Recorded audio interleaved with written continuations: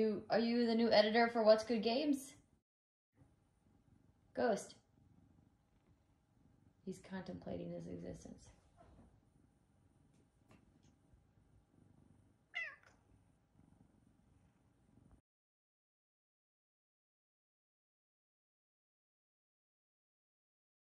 What's good, everybody, and welcome to another episode of the What's Good Games podcast, your source for video game news, commentary, analysis, and funny stuff every Friday. I'm Andrea Renee, joined by Miss Brittany Brombacher.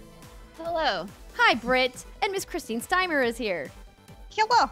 Hello, and once again, we are joined by Miss Riana Manuel. Hey, girl. Hey. Oh, she did like a dance. I know. Look at you showing us up. She's like, look how cool I am with my That's What She Said pillow in the background. Love it. I'm glad that you ladies are here. We're going to talk about some video games this week. Hopefully, I mean, spoilers. We're going to be talking about video games. If you didn't know, now you know. But we're also going to be talking about what we've been watching, because we all know in the quarantine times that we're in, we're all watching a lot more TV and movies than we probably ever have in the history of our lives. Probably than we should. Yeah, well, that's, up for debate. But that's going to be in the third segment of this week's show. We, of course, are going to be talking about what we've been playing in the second segment as per usual. And we've got some news to get to as well. But before we do that, we want to go over just a few announcements. If you guys missed it, we've been doing a show on Mondays at 11 a.m. at twitch.tv/whatsgoodgames. It is appearing in your podcast RSS feed or at youtube.com/whatsgoodgames as well. It's essentially just like a mini version of the Friday show that you get here, where Britt and I kind of recap news from the previous couple of days. We take your questions at whatsgoodgame.com/dearwgg, and some weeks we also do some gameplay streams. If you guys have not yet turned on notifications for our Twitch channel, now would be a great time to do that, because we're going to be doing random streams all the time. But every Monday for sure at 11 a.m. Pacific time, you can catch us live. And good news, everybody, we're an affiliate now. Woo! We did it. So what does that mean for you? Well, it means that if you have Amazon Prime, you get a free sub to Twitch. And we would kindly request, if you haven't given it to somebody else already, maybe you could give it to us. That would be really swell. Plus, we've got emotes, you guys. I've got the first emote. It's the That's What She Said pillow. It looks great. I'm working on a second emote of Britt's face, and I'm really happy with what I've workshopped so far. Nice. So is it the wine reaction face? Because I feel like that's a classic. That is a good one. No, so she took some custom photos for me, and I showed them to John because I was editing them, and he came out and he was like, "What are these photos?" And I was it's like, your secret kink pile. It's the spank bank material. I knew there was someone out there for me all along. And he was like, "Is she like in pain?" I go, "No, that's her joyous face." They are one and the same for Brittany. Oh, I was like, oh god. So I was sitting here like by myself in this room, and I'm just making all these faces and like clicking the camera take photo, and then I'm looking at them after. I'm like, oh, this is terrible, and I felt like 1% bad sending them to you because all 5 of them look like I'm constipated or like something is really bad is happening. But I guess that's just the way it goes. You do it for us, Brittany, and we appreciate that about you. Oh yeah, yeah. Thanks. I think I pulled every muscle in my neck possible, but it's fine. Those are some weird faces I make. And if I force them, it's not great. Yeah, but are we talking about faces at this point? That took a turn. Whatever floats your boat. We could be talking about whatever is making you feel good, because right now we're all under quite a bit of stress. And hopefully, if you guys are needing a release or some laughter, Brittany's amazing face can give it to you. Oh boy, that is what she said, ladies. That bing. Where's the symbol when I need it? But thank you to everybody who has given us their subscription. We really do appreciate it. We're going to be working on more stuff on our Twitch channel. So hopefully if you guys are into live streaming or watching us live stream, we can see you over there and we'll see you in chat. Also, you may have heard us talk a little while back about being involved with a really top secret Patreon project. Well, that project is now live. It's a cool little film that Patreon put together at a website called creativityovereverything.com. And essentially what it does is it emphasizes the struggles that creators have to go through in order to get their creations into the hands of their fans. And there's all kinds of creators that are featured, artists, musicians, cosplayers, and us here at What's Good Games, because Patreon does have quite an assortment of different types of creators on the platform. And so a big thank you to Patreon for including us in that. If you guys want to take a look at it, again, creativityovereverything.com is the website address. And I wanted to just take a moment to give a special thank you and shout out to all of the healthcare workers who listen to What's Good Games. We want to give you the biggest props we can possibly give you since you are on the front lines of what's happening in this global pandemic. We got an email from a guy named Michael, who's an RN at the Denver hospice, saying that the podcast really helps him get through some of the tough stuff that he's going through. And we've gotten some other messages from healthcare workers as well. So we just wanted to give you guys a little shout out and thank you for doing the work that the rest of us would like to do but are woefully unqualified to do. So thank you for being qualified, willing, and courageous. We love you guys. You're the best. You're here. And now, Brittany, do you have any other announcements you would like to include? I think I would like to say, if you are listening to this on Friday, you should go to twitch.tv/whatsgoodgames and watch the stream archive of Andrea playing Resident Evil 3. It's gonna. I forgot about that. I forgot I did that. Oh, it's gonna be great. It's been a long week. It's gonna be fantastic. She's gonna play it. It's gonna be available for you now. And look at big brave girl Andrea playing zombie video games. Very proud of her.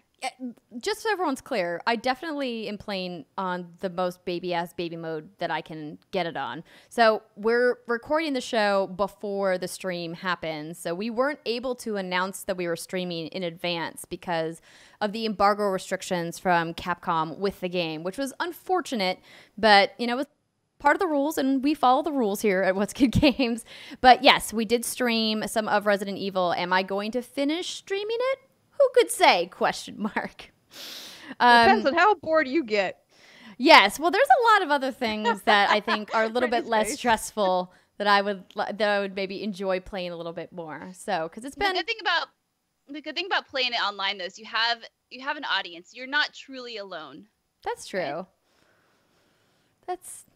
It kind of works. That's true. That's true. Sure. I tried. Why not? I tried. All right, thank you. For effort. Oh, sorry, Steimer, didn't mean to cut you off. Thank you to this month's Patreon producers, Chewy's Godson, Alex Rigopulos, Faris Attieh, Mohammed Mohammed, Marcus Brown, Punkdefied, and Molly Bittner. And welcome to our Patreon community, Emily DeLeo, Jonathan, Sean Smith, Riff Gazimoto, Rafael Vieira Costa, Mitchell Sheffield, and Josh Earl. Welcome, everybody, to patreon.com/whatsgoodgames. I would also like to give a thank you to our new podcast reviewers. Insert something funny here. Okay, now I know y'all are just doing this on purpose. All right. That's really like the name. That's their name, everybody. Just so if you were confused. Insert something funny here, and then the next person is Get Shish Bish. Nailed it. Get Shish Bish Bish Shush.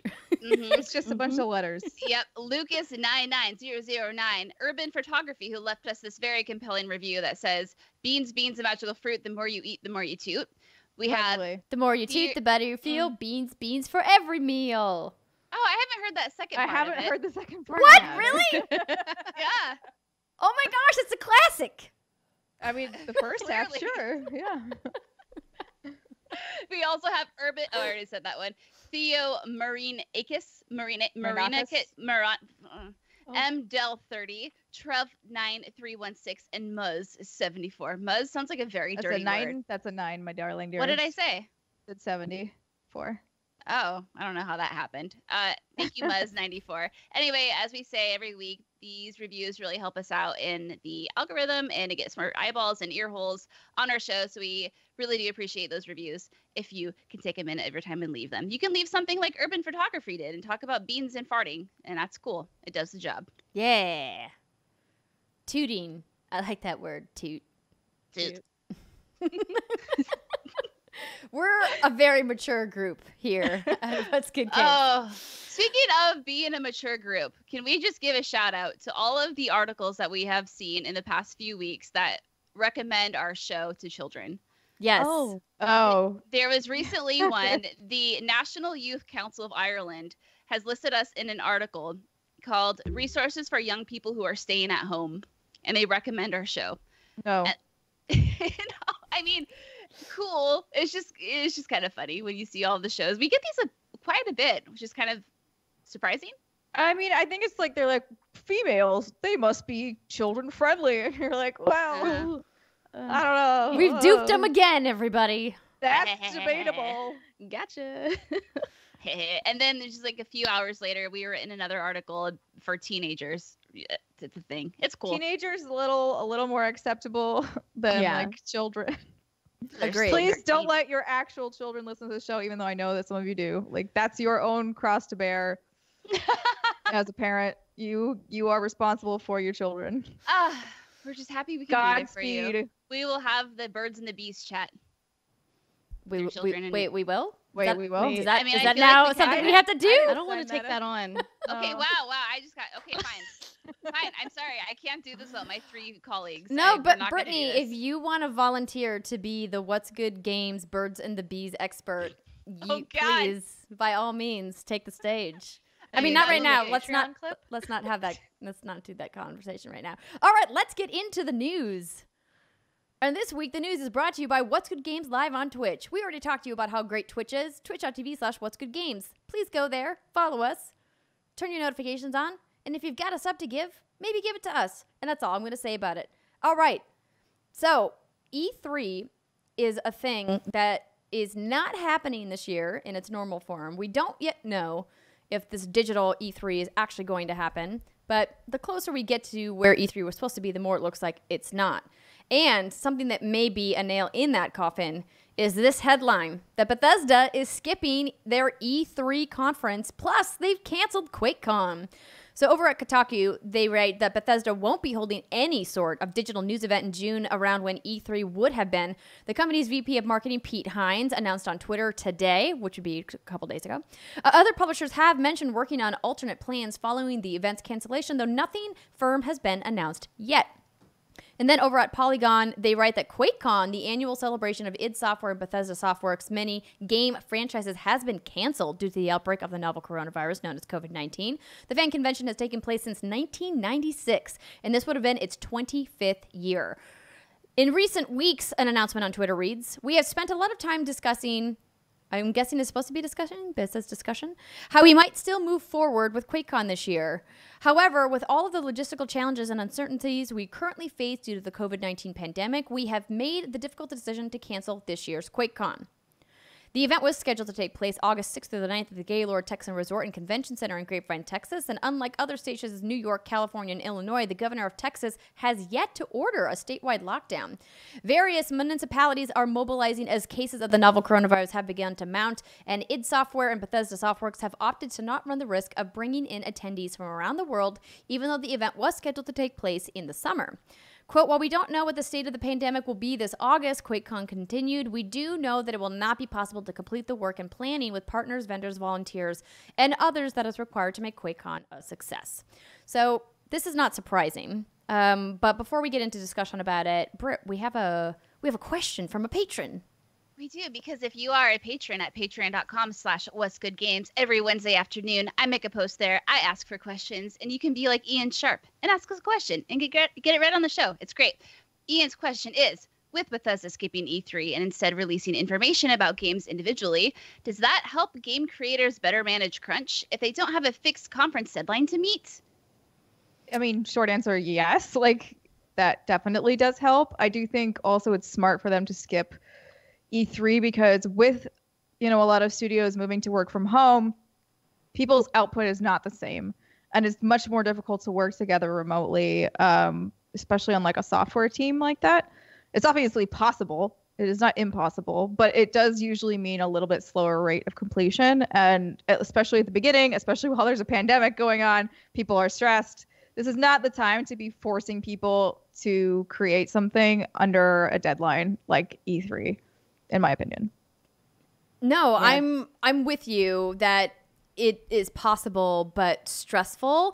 And I think, when you look specifically at QuakeCon, you don't want to celebrate your 25th year under everything that everybody's been dealing with, and the idea that you would make it probably like a little bit bigger of a celebration than QuakeCon is normally because of it being 25 years and all of that. So I understand, Bethesda's reasoning behind canceling it, especially since there's still like a lot of uncertainty about what's going to happen. And, it feels like we keep getting different information with each 24 hours that passes. It's like, oh, there's something new and the strategy's changing. And so I get that uncertainty. I also think that Bethesda usually keeps their cards pretty close to the chest about what they're going to be announcing at their E3 conferences. We usually have visibility about like one title, and we can hypothesize about a couple others. And I think a lot of us were hoping that we were going to get a first look at Elder Scrolls 6 at this year's E3, even if it was a tease. But we do know that game is also not going to be ready for this year at the very least. I would say probably 2021 at the earliest. But I was hoping maybe we'd hear more about Starfield, but I think that maybe Bethesda will do that as a separate standalone event at some point in the future. Maybe GDC Summer. Who knows? As a fun throwback, I have our Bethesda E3 2019 predictions in front of me. Ooh. And it's thanks to their Magic 8 Ball. One of them was, will Pete Hines say, we fucked up on stage? Better not tell you now. Will BJ say, Daddy's home and Wolfenstein 3 be revealed? Cannot predict now. Will we get a release date for Doom Eternal? Which is kind of funny. My sources say no. Will they announce Prey 2? Will we get another Evil Within game reveal? So it's kind of fun to look back on those, and that's what we were looking for, right, at last year's Bethesda E3 press conference. And, well, I think we kind of flunked all of those. Well, the Magic 8 Ball failed us. That's true. It's not our fault at all. As people in this industry, it was the Magic 8 Ball's fault. Oh, man. What are we going to do for our E3 prediction show? I mean, if there's no E3. I know, but it's like a really fun thing. It's so sad. Maybe we can everything will be later. I think that's the main prediction.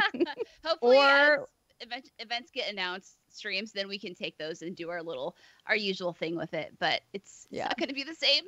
Whenever we get a new trailer or something, we will now sit with the Magic 8 Ball and we will ask it questions about that piece of content.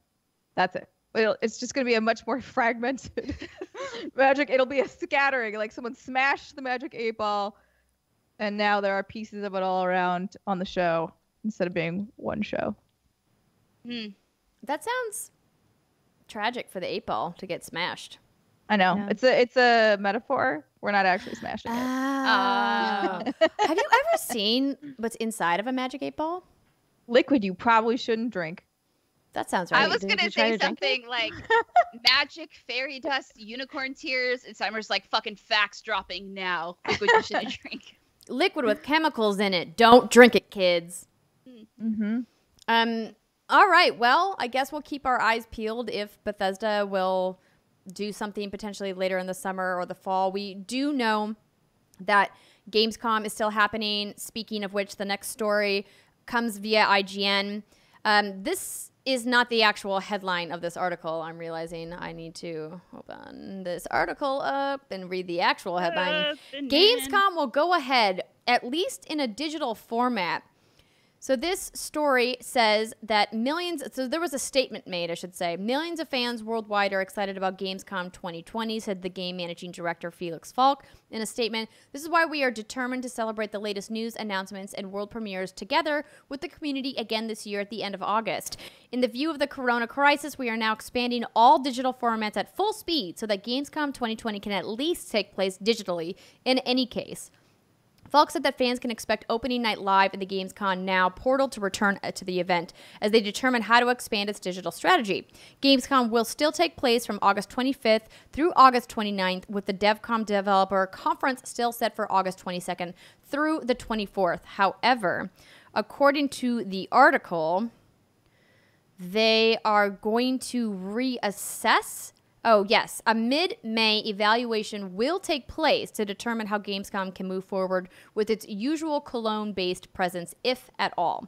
So they said in a quote here, if an on-site event is possible, there will also be more information at that state with regard to what changes need to be made in order to fully ensure the health of all visitors.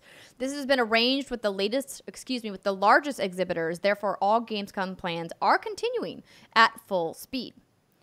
So That's interesting to hear because Gamescom is by head count the largest gaming convention in the world. And I don't know if y'all have seen the videos of what Gamescom looks like when they open the doors, but it is terrifying. I have been to Gamescom. Yeah. Have you ever been in that lineup where it's like the running of the bulls to get in? No, I worked it, so I had my own entrance. Smart. I mean, not really smart. They made us work 12 hours a day, but it was. That's terrible. It was fine. Everything's fine. Drinking your coffee. The room's on fire. Speaking of shenanigans that have been changed, RTX just announced that they postponed their event from 4th of July weekend to September 5th through 7th, I believe. I don't have the Labor Day weekend. Yeah, Labor Day weekend, which is usually the same weekend as Still PAX West. PAX West, yeah. Yep. Yeah. And same as also PAX West. Dragon Con. Yes. Dragon Con is Dragon also Con. that Yeah. weekend. So if things can happen, then I guess they're all gonna happen at the same time. Seems like. Yeah, it's a bummer that they had to move RTX because we had planned to go to RTX this year. We are working with our partners at Rooster Teeth to figure out if there is a way for us to still be part of RTX, given that it is over PAX weekend. Now, to be clear, ReedPop has not officially announced the dates for PAX West, but historically, PAX West has always been over Labor Day weekend, so there's no reason for us to anticipate it not being over Labor Day weekend this year. But I imagine the reason why ReedPop has not announced it is that they want to have a little bit of flexibility in case things change or shift over the next couple of weeks, and they want to be able to delay or move dates, and that way they don't have to worry about people making travel arrangements and rearranging everything, which is smart of them. But I don't anticipate at the moment PAX canceling, because if you think about it, it's the only show now in North America that's really going to take place in the window that is really prime marketing for video games ahead of the holiday, especially with the 2 new consoles still supposedly on track. We got, confirmations, which Britt and I talked about on the Monday show, from both Sony and Xbox that neither of the consoles are delayed. And so PAX West is going to become an even more important show with the absence of E3 than it has been probably literally any other year that PAX West has been running. So it's a bummer for sure, but we're obviously glad that the team at Rooster Teeth is taking precautions and making sure to keep people safe, their staff safe, all of the creators, and of course all of the fans that attend. So more on that in the coming weeks and months, but yeah, kind of a bummer. Crazy. Bit of a bummer. Yeah. But I mean, everything has to happen eventually. So there's things that are going to end up overlapping, and it can't really be avoided. There's only so many weekends left in the rest of the year once we're able to fly around the country again. So you just got to choose your battles at this point. So weird. It's just so weird to think about. I feel like this new year just started. At the same time, I feel like it's been going on for 10 years by itself. The month of March has been the longest month. March was like 150 days. Yeah. Not sure how that happened, but it did happen. Well, do you ladies want to talk about some Call of Duty? Woo! Yeah, sure. Let's do it, Britt. Take it away, Britt. Okay, so Call of Duty Modern Warfare 2 remastered campaign is out now. Whoa, this comes from Via Polygon. After a brief leak on Monday morning, the remastered version of Call of Duty Modern Warfare 2's campaign is official. Activision announced the remaster on Tuesday, which will be released first on PlayStation 4. The remastered campaign features, quote, high-definition visuals up to 4K resolution and HDR, support on console. Activision said in a news release, and an uncapped frame rate and ultra-wide monitor support on PC. The original Modern Warfare 2 had 18 missions, including the infamous and skippable No Russian mission, which tasked players with moving through an airport as civilians are killed by terrorists. You could participate in the killing or not. The game does not include Modern Warfare 2's multiplayer or Spec Ops mode. Modern Warfare 2's campaign remaster also comes with the Underwater Demo Team Classic Ghost Bundle. This bundle of content for Call of Duty Modern Warfare and Call of Duty Warzone includes the new UDT operator skin for Ghost, 2 new weapon blueprints, a new weapon charm, a new finishing move, a new voice quip, a new player card, and emblem. The remastered version of the Modern Warfare 2 campaign is available for purchase now on PlayStation 4 and can be pre-purchased on Xbox One and Windows PC through the Blizzard clients.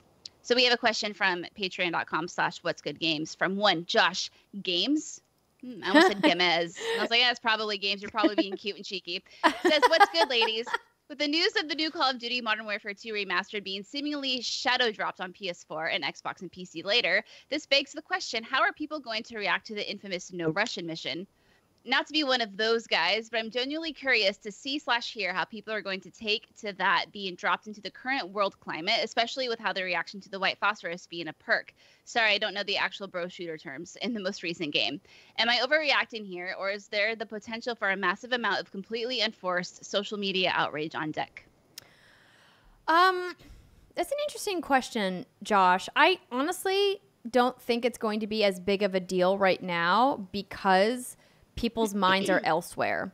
I think when people have time to be mad about trivial things, they shout their anger about trivial things. And I think we've talked about that on the show before, about how frustrating it is that people get so worked up over things because their lives must be so good that they need to find something to be angry about.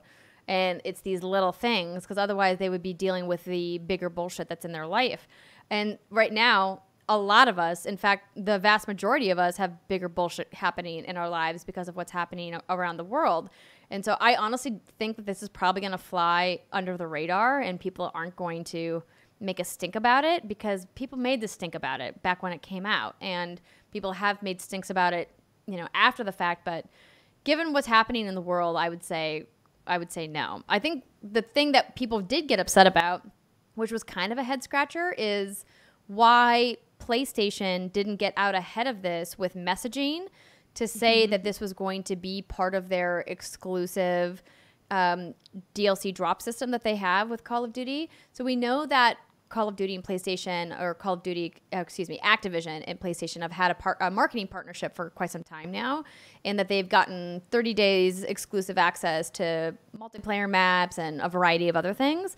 I wouldn't have imagined that the entire campaign as DLC would have been part of that deal, but apparently it was. And they didn't really tell people that. And we do know from experience that gamers tend to get really upset when you don't message things properly. I thought we were the most logical group of people on the planet. What are you talking about, Andrea?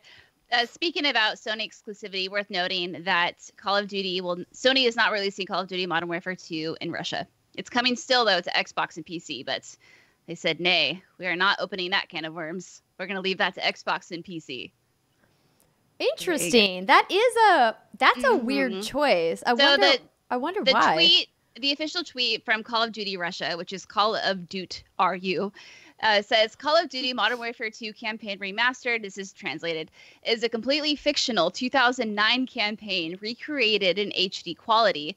Sony has decided not to sell the game in Russia PS Store. We look forward to the release of the game in digital form for PC and Battle.net and Xbox consoles.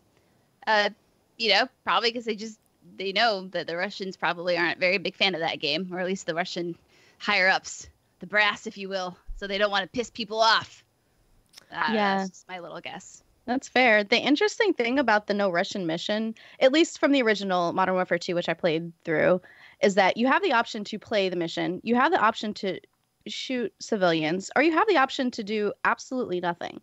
And it's interesting that in this climate, obviously many years later, the world is completely different, that they haven't really given a lot of detail about what your options will be now, because I think that does change the way it hits. Like, it hits different if you can't choose to go completely passive on that mission. So it'll be interesting to see how that plays out.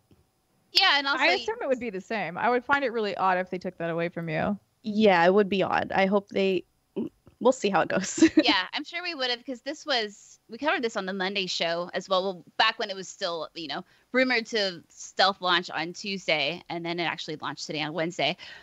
But also, this was in 2009, and I feel like that was 11 years ago. Holy shit. The games have, I think, pushed the boundaries too. So much further. I know, right? That broke my brain a little bit. In my head, I was thinking 2019 for some reason. I don't know why. Like, brain was like, oh, it wasn't that long ago. Yeah, no, that was 11 years ago. I think games have kind of come a long way, and they tackle more mature themes. And I mean, I'm not saying they've tackled more mature themes than that of a terrorist attack in an airport, but they continue to push the envelope. And yeah, I don't think anyone's really gonna make a stink about this one. Yeah, I know. The scene still fits narratively, and it's meant to make you feel uncomfortable. That's the point. So, I don't know. I feel like people have a better context for it nowadays. And But I we'll feel see. like I just got my Modern Warfare 2. What was that Elite Edition, the collector's edition, where you got the night vision goggles? Yeah. That was me. I was out in my parents' yard, stealthing around, looking at raccoons and shit. Oh, man. Oh my God, I can definitely see that. I totally did. Those were the days. Oh, barely 21. Oh, yeah. Let's go. Nope, I have nothing better to add to that. Nope. Don't. You didn't stealth, sneak on raccoons wearing night vision goggles, Andrea, back in, well, you weren't here. Where were you in 2009? You were in Fiargo. I was in Los Angeles. Yeah, okay, so never mind. You wouldn't have been. I was bartending, trying to make rent in a post-Great Recession world. Feeling sorry for myself. Let's not go back to 2009. Anyway, next story. Yeah. Epic Games offers $1 million reward for evidence of house party smear campaign. Steimer, you want to read this one? That depends. Because right now I'm getting echo in my ears. Okay, Riana, I'm pitching it to you. You got this. I got it. So from IGN, we have Epic Games is offering $1 million reward to the first person who can prove that a commercial smear campaign targeted at House Party, a social network Epic owns, has been put together. So House Party is a face-to-face social network that allows users to group video chat and play games together. And Epic Games has purchased House Party as of last year. So originally, this was reported by the BBC, and House Party believes it's under attack by a, quote, paid commercial smear campaign, end quote, meant to harm the company. So this House Party. Yeah, so this was a tweet that House Party made that was in the middle of the story, just so you're aware of what this italics is. Got it. Okay. So House Party tweets, "We are investigating indications that the recent hacking rumors were spread by a paid commercial smear campaign to harm House Party. We are offering $1 million bounty for the first individual to provide proof of such a campaign to bounty@houseparty.com." Sorry, I'm giggling because Brittany keeps doing the Dr. Evil pinky. I'm giggling because this is a ridiculous story. I know. I'm trying to give it the gravitas it deserves. Okay. This bounty for evidence comes after a slew of online rumors that allege the House Party app exposes vulnerabilities to personal information found on other services like Netflix and Spotify. BBC reported that several Twitter users posted screenshots claiming to show that after downloading the House Party app, they were locked out of things like Netflix, Spotify, and personal bank accounts. Quote, "We found no evidence to suggest a link between House Party and the compromises of other unrelated accounts," end quote.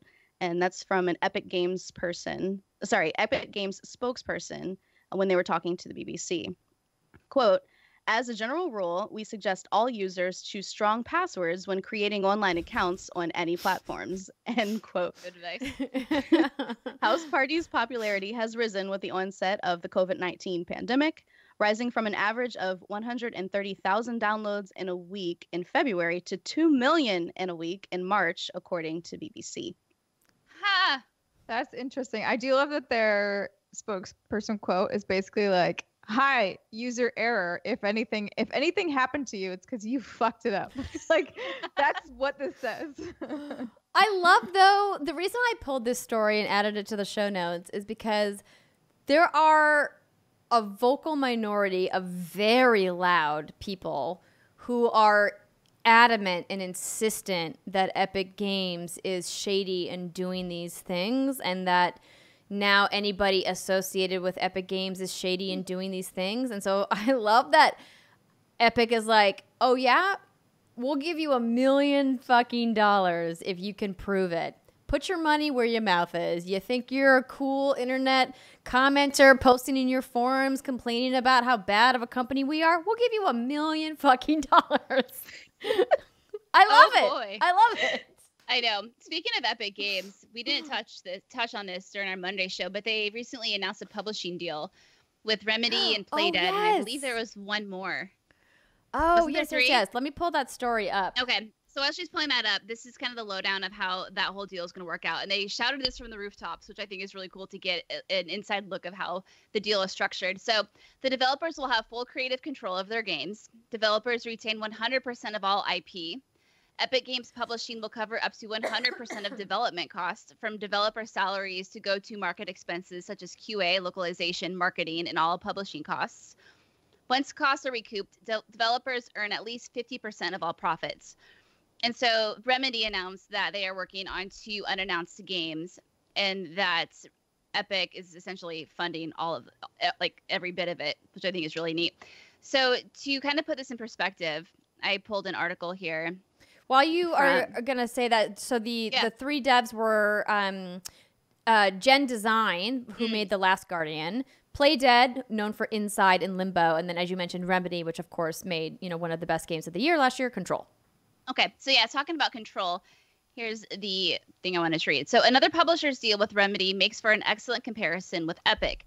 For investing $7.75 million into Remedy's development of Control, which cost between $20 and $30 million to make, and handling market and distribution, 505 Games secured publishing rights for 20 years. For that 20-year period, Remedy gets 45% of Control's net revenue, which refers to revenue after the investment is recouped, retail costs, marketing costs, and so on. Practically, this means that if Remedy's new game flops and Epic never recoups its investment, Remedy won't have lost money because Epic paid for the entire cost of development. The deal with 505 Games didn't even cover half of Remedy's development expenses and took a 5% greater net revenue cut. Epic is bearing more of the risk. Oh, this came from PC Gamer. So, yeah, like, that's a really good deal. Yes. Oh, yeah. I think I saw on Twitter people being mad because, of course, they're going to be mad. And they were like, it was just like, well, why would you? They're just doing this for the money. And you're like, uh-huh. Yeah. Surprise, surprise. I don't know if you realize this, but video games are a business. Like, and they cost a lot to make. Like, video games cost so much money to make. Like, somebody needs to be able to say, like, hey, we need to make money on these things at some point. I like that Epic is using its, you know, Scrooge McDuck bank vaults to pay it forward a little bit with these smaller developers who, I mean, not even that you necessarily call Remedy small, but they are an independent dev, and like everybody struggles at times, and so it's nice to see that they are reaching out to people that they consider talented but want to keep supporting, or want to make sure like that they can still keep making creations for the world, because there's obviously a world in which that doesn't happen because of expenses and not enough sales, or there's so many factors when you're running a business and so many different ways you can go bankrupt. So I think this is great. GG. Yeah, it's GG. Good job, Epic. You guys are great. You're doing good work. And it's cool to see them publicly talking about this. And essentially, you know, this is what they're doing. And if you're not living up to these standards, granted, like, not everyone can do what Epic's doing. Like Steimer said, huge fucking Scrooge McDuck pile over there. But yeah, I mean, looking at you, Steam, where you at? Yeah. Steam is Daddy Warbucks, so they're keeping all that shit to themselves. Yeah, I know, right? They're hoarding it. They're like that dragon you guys like from Lord of the Rings so much. Smog. Yeah, exactly. Yeah. He's on his dragon pile of money. Mm-hmm. Yeah, I don't need to reiterate. You guys know how I feel about it. I think Epic is great. I think the way they support devs is great. I think the way they support their team is great. The way they support the families that support their teams are great. And like, if you have it in your mind that you're convinced that Epic is evil for some reason, I don't know how to convince you.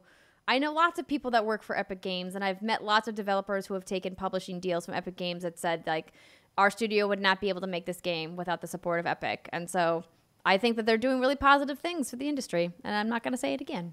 I mean, I probably will say it again. They've got a paid commercial smear campaign going around. So that's so funny. Oh, all right. Steimer, I feel like you should read this next one so Brittany can express her feelings about it. The speech jammer effect has gone away, so I may speak now. People are already playing Final Fantasy VII Remake in Australia.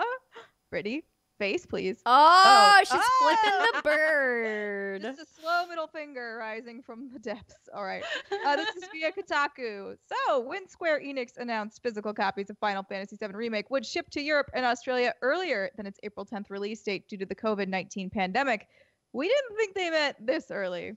The eagerly anticipated game is already in the hands of many Australians, as evidenced by a growing number of Twitch streams and YouTube videos. Quote, love living in Oz right now, reads the title of one of the numerous Final Fantasy VII Remake live streams on Twitch this morning, 9 days earlier than the official release date.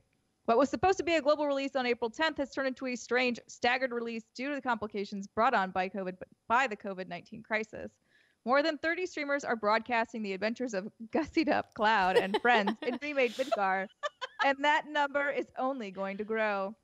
Note that the early release only covers physical versions of the game. The Australian PlayStation Store still lists digital versions of Final Fantasy VII Remake for the April 10th release. That's just the shit, too, is that they are digging the people who are buying digital, even though the profits that Square makes on the digital are greater because they don't have to bear the burden of the cost of physical. It's crazy to me that now that the game is out in Australia, that they haven't just lifted the digital release worldwide. And we talked about this on the Monday show and about what that would mean and what the implications would be for everybody who bought retail or pre-ordered at retail. And I think the discussion that Britt and I had was, I think a make good that Square could do to kind of make everybody feel better about it is say, you know what, did you buy it at digital? We're going to give you, or did you buy it at retail? We're going to give you a digital code right now and you can get access if you have the receipt.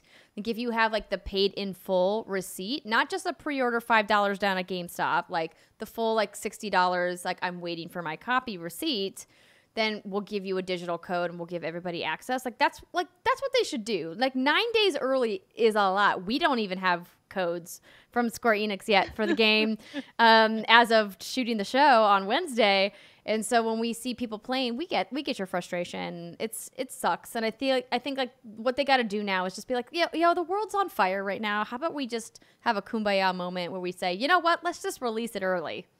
Just do it. Yeah, part of me, I want to be angry, but right now there's a lot of shit going on. So if Final Fantasy VII is helping to find people for Australia, and listen, they get the shaft all the time with video games. Australia gets like the worst of it. So you know what? You go on with your bad self. I'm not gonna lie. I'm obviously a little jealous, just an eensy bit jealous. But I'm also very happy for all those people and their kangaroos. We also have a Patreon question from Mitch Crasson, who says, do embargoes ever change based off of extenuating circumstances? Yes. Final Fantasy VII is out in some countries, yet the embargo hasn't lifted yet. Or is it a case of don't break it just to be safe? Yes. I mean, you do not break embargo even Never. if the thing is out. No, don't. Yeah, but it's not uncommon. I mean, it doesn't happen that often, but you will get emails from PR saying like, okay, actually due to this, that, and the other, go ahead and feel free to talk about this. Or on the flip side, something will leak before it's not supposed to, or someone will break embargo, and you get that email from PR saying like, just because this has been posted does not mean you can do the same thing. It's kind of like a dancing game. Yeah, it depends on the team and on what exactly has happened. In this case, I wouldn't be surprised if, like, again, as Andrea said, we don't have anything right now. So even if an embargo lifted, we would have nothing to say.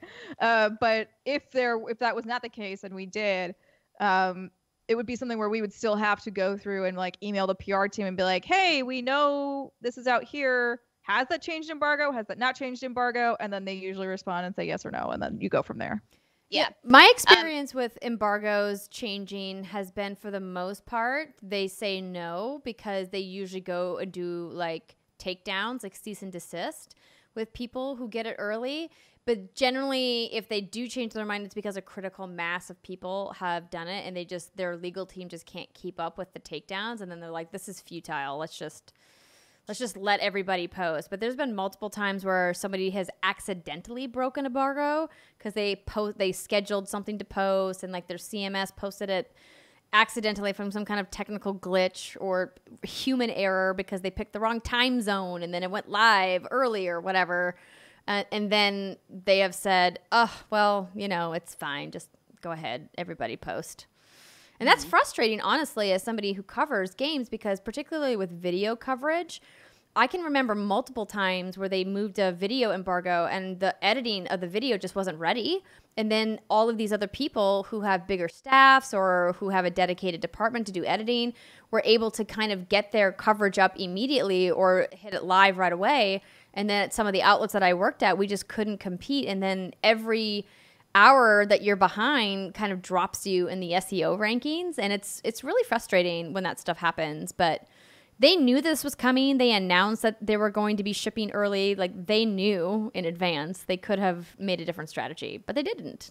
So yeah, it's weird. I feel like with Final Fantasy VII, one of the most anticipated games for how long now, it's weird that it's a staggered, it almost feels like it's a staggered release. It feels like, waiting for that embargo to break and looking at all the review scores pour in. There's that kind of like magic about that that's really exciting, or maybe that's just, something I get off on personally.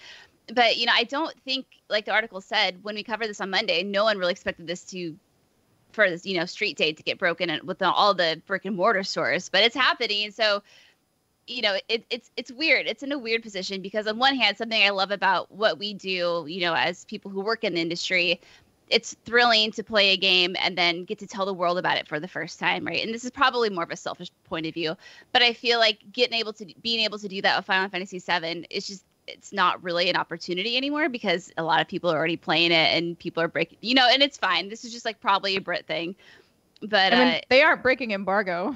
No, they're not. But there's exactly. That's just it. Like, there's no embargo. So I was obviously like looking forward to gushing to the world about it. But on the flip side, like I was saying earlier, hey, like, I think this game is going to be really good for a lot of people. I think this is a really beefy, meaty game that will take people to a different alternate universe of Midgard, where hopefully they will forget about the shit fire that is happening in our current world. So that's way more important than my selfish little desires that I get off on from now and then. But also, speaking about Final Fantasy VII real quick, and this is going to tie into my Resident Evil 3 review in the next segment. So the game's over 100 gigs, and one of the reasons for that damn, really? Yeah. It's over 100 gigs? That's what I'm reading, yeah. And one of the reasons is because Square created unique assets for every section of the game.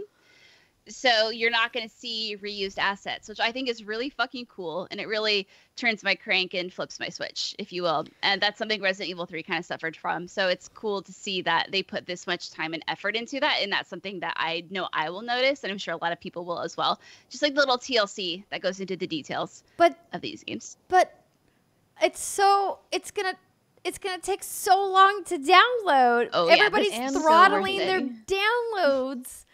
Oh no! They really should allow digital downloads now because it's gonna take the full 9 days to download it. Just let us preload, please. Like, we gotta preload this shit. It's not gonna work on day one. Riana, are you a Final Fantasy person? I don't think I've ever talked about it with you. Because I've never played anything Final Fantasy. High five, girl. High five. Hey. No Final Fantasy friends. You're lucky you're an hour north of me. One of these days it'll happen. Maybe it'll be content. We'll see. However, I have no idea what anything Final Fantasy is. I know Cloud is blonde, and that's about it. I mean, that's a good thing to know. That is something. The good thing about Final Fantasy, and I won't turn this into a whole thing, is typically every game is its own standalone. So you don't have to know much more than general JRPG knowledge. You have a lot of over-the-top characters and turn-based battles, and 15 kind of went away from that, sort of, kind of. But you got this. I believe in you. If you ever have an inkling, if it ever sounds good, you let me know and I'll recommend a game. Otherwise, we'll see how long we're in lockdown. Okay, if it gets to that point, hit you up. If it gets to that point, okay, fair. All right, so we have just a couple more things to round out our news segment in the kind of in case you missed it part of the news. So I put together just a couple more feel-good COVID-19 updates because I know that there seems to be a never-ending supply of really depressing news around it. We have some good stuff happening as well. There was a fundraiser that happened on Twitch that raised over almost $2.8 million for the COVID-19 Solidarity Response Fund for the World Health Organization. In total, the COVID-19 Solidarity Response Fund has raised over $116 million from over 200,000 individuals and corporations so far. And the number is growing. So by the time the podcast airs, that number will be even higher. The funds will make sure that health workers around the world have critical supplies like masks and gloves, and will also go towards the development of a vaccine. The gaming community has been organizing in really unique ways, from bringing together musical artists to hosting streams on Facebook. And the Twitch fundraiser is a perfect example of that. There's a lot of people covering it. We talked about it on the Monday show as well. Plus, Rockstar has announced that it will donate 5% of its online revenue to COVID-19 relief efforts.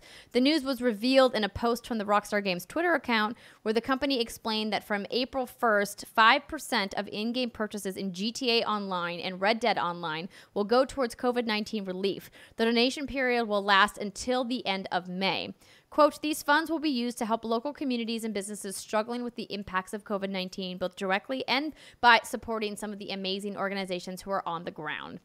So that's really exciting to hear. I'm glad that Rockstar is making an effort to donate some of their funds. They are one of the behemoths in the video games industry. So 5% of proceeds from GTA Online will go a long way, and I think that that is awesome. Plus, some other good news, The Outer Worlds is coming to Switch in June. If you have held out and not yet played The Outer Worlds, first off, why? It was one of our top picks of 2019. We all loved that game. But I guess you can wait and play it in bed on your Switch or on the toilet, wherever you play your Switch. So the Private Division Twitter... Yeah, toilet, exactly. The Private Division Twitter account reads, along with Rockstar Games, 2K, and Social Point, we're proud to be a part of Take-Two's support of COVID-19 charities, affected local businesses, and all digital purchases of The Outer Worlds during the months of April and May will help contribute to those in need, those who need it most during these times. From everyone here at Private Division, we hope our community and everyone else stays safe and healthy. So a little bit of extra good news on top of the fact that The Outer Worlds is coming to Switch. If you do buy it digitally before then on the platforms it's currently out on now, it'll go towards charitable efforts, which is awesome. And we have 2 new game delays. Wasteland 3 has been delayed to August 28th, and Minecraft Dungeons has been delayed until May 26th. Both delays due to COVID-19 issues and what arises with working from home and whatnot. Unfortunate, but again, the right call. Not a lot more to say about it, but do what you got to do to keep those baby girls and baby boys safe. Yeah. All right, so that's going to do it for our news segment for this week. When we come back, we're going to talk about what we've been playing. And later in the show, we're going to talk about what we've been watching. And you know we're going to be talking about Tiger King. You're going to want to stick around for that. Oh, boy. We'll be back in just a minute.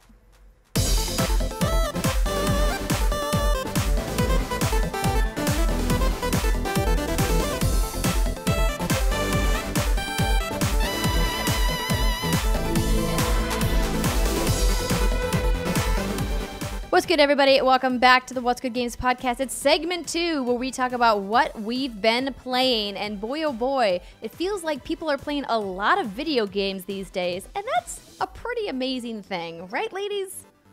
Oh, it's great. I'm on Yakuza 4.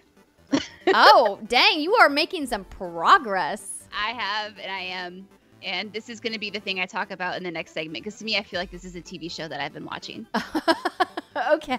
But before we get into what we've been playing, I want to let you know that this week's hands-on segment, is brought to you by TakeThis.org.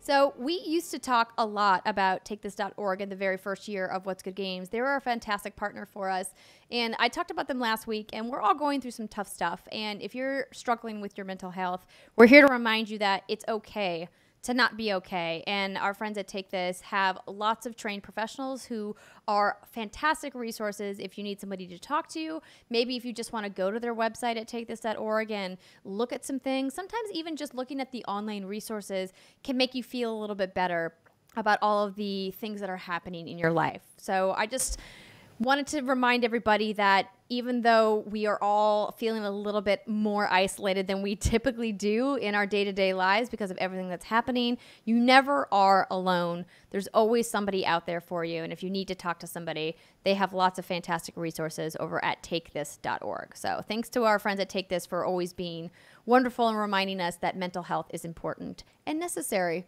for your overall well-being. That's all I wanted to say. So, Brittany, turns out there's a video game that everybody's talking about this week. It's called Resident Evil 3. Oh my God, it's time. It's time, ladies. It's time to talk about this. Oh, I'm not prepared. Okay, I mean, I am, but I'm not mentally. You told me you took notes on Monday. Oh, girl, no, I took literally like 6 or 7 pages of notes. I mean, I'm not, the fact that I can now talk about it, I feel like I don't know, about to burst. You're not emotionally prepared, is what you're saying. Thank you, Steimer. That's exactly what I did. You did the prep work. But now, like, I talked about it a bit on the Monday show. It was so fresh, and so now I've had some time to think about it and let it ferment in my brain. So let's do this. Okay. Have you beaten the game? I've beaten it twice. Oh. Which is not saying much because it's like a 6 to 7 hour game. That's a significant amount of time to beat that twice. Oh well, That's what know. she said. That's what she said. Yeah, but also it gets funnier the longer you think about it. You're right. It is. Okay, so I'm gonna do my Brit thing where I just start talking. Y'all just interrupt me if you're like, "What the fuck," and we'll call it good. Okay, so Resident Evil 3.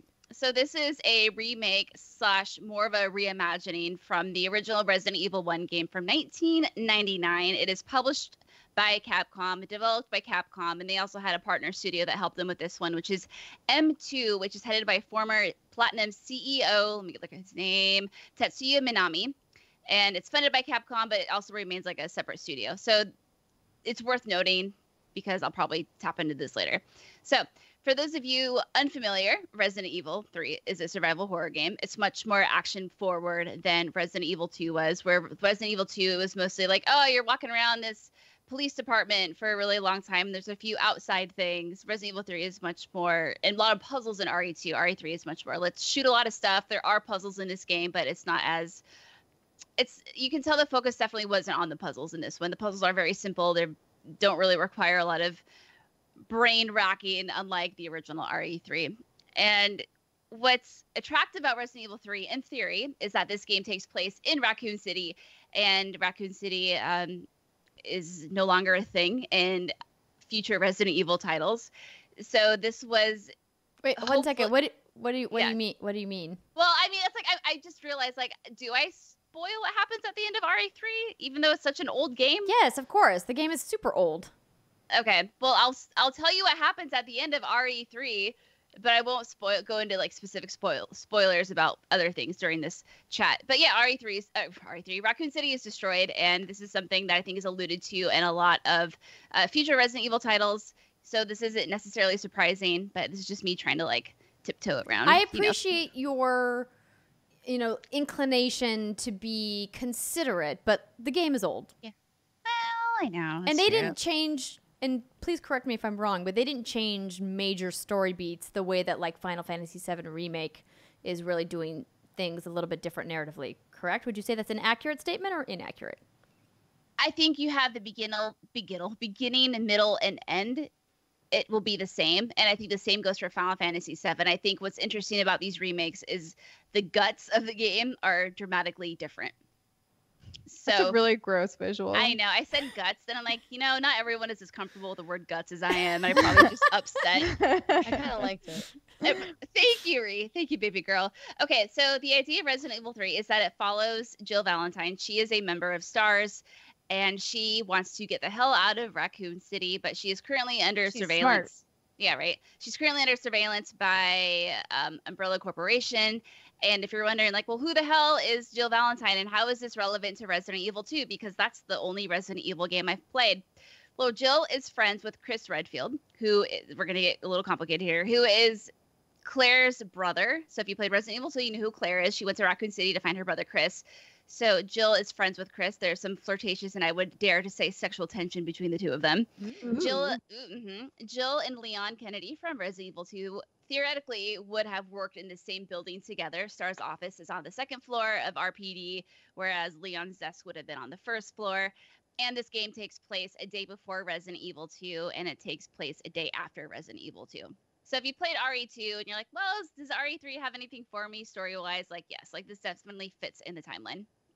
And so, like I was saying earlier, while this game did release in 1999, and this game has been out for a while, this is much more of a reimagining than I think Resident Evil 2 was. So some of the main story beats are going to be the same because obviously, like, that's the universe of this game.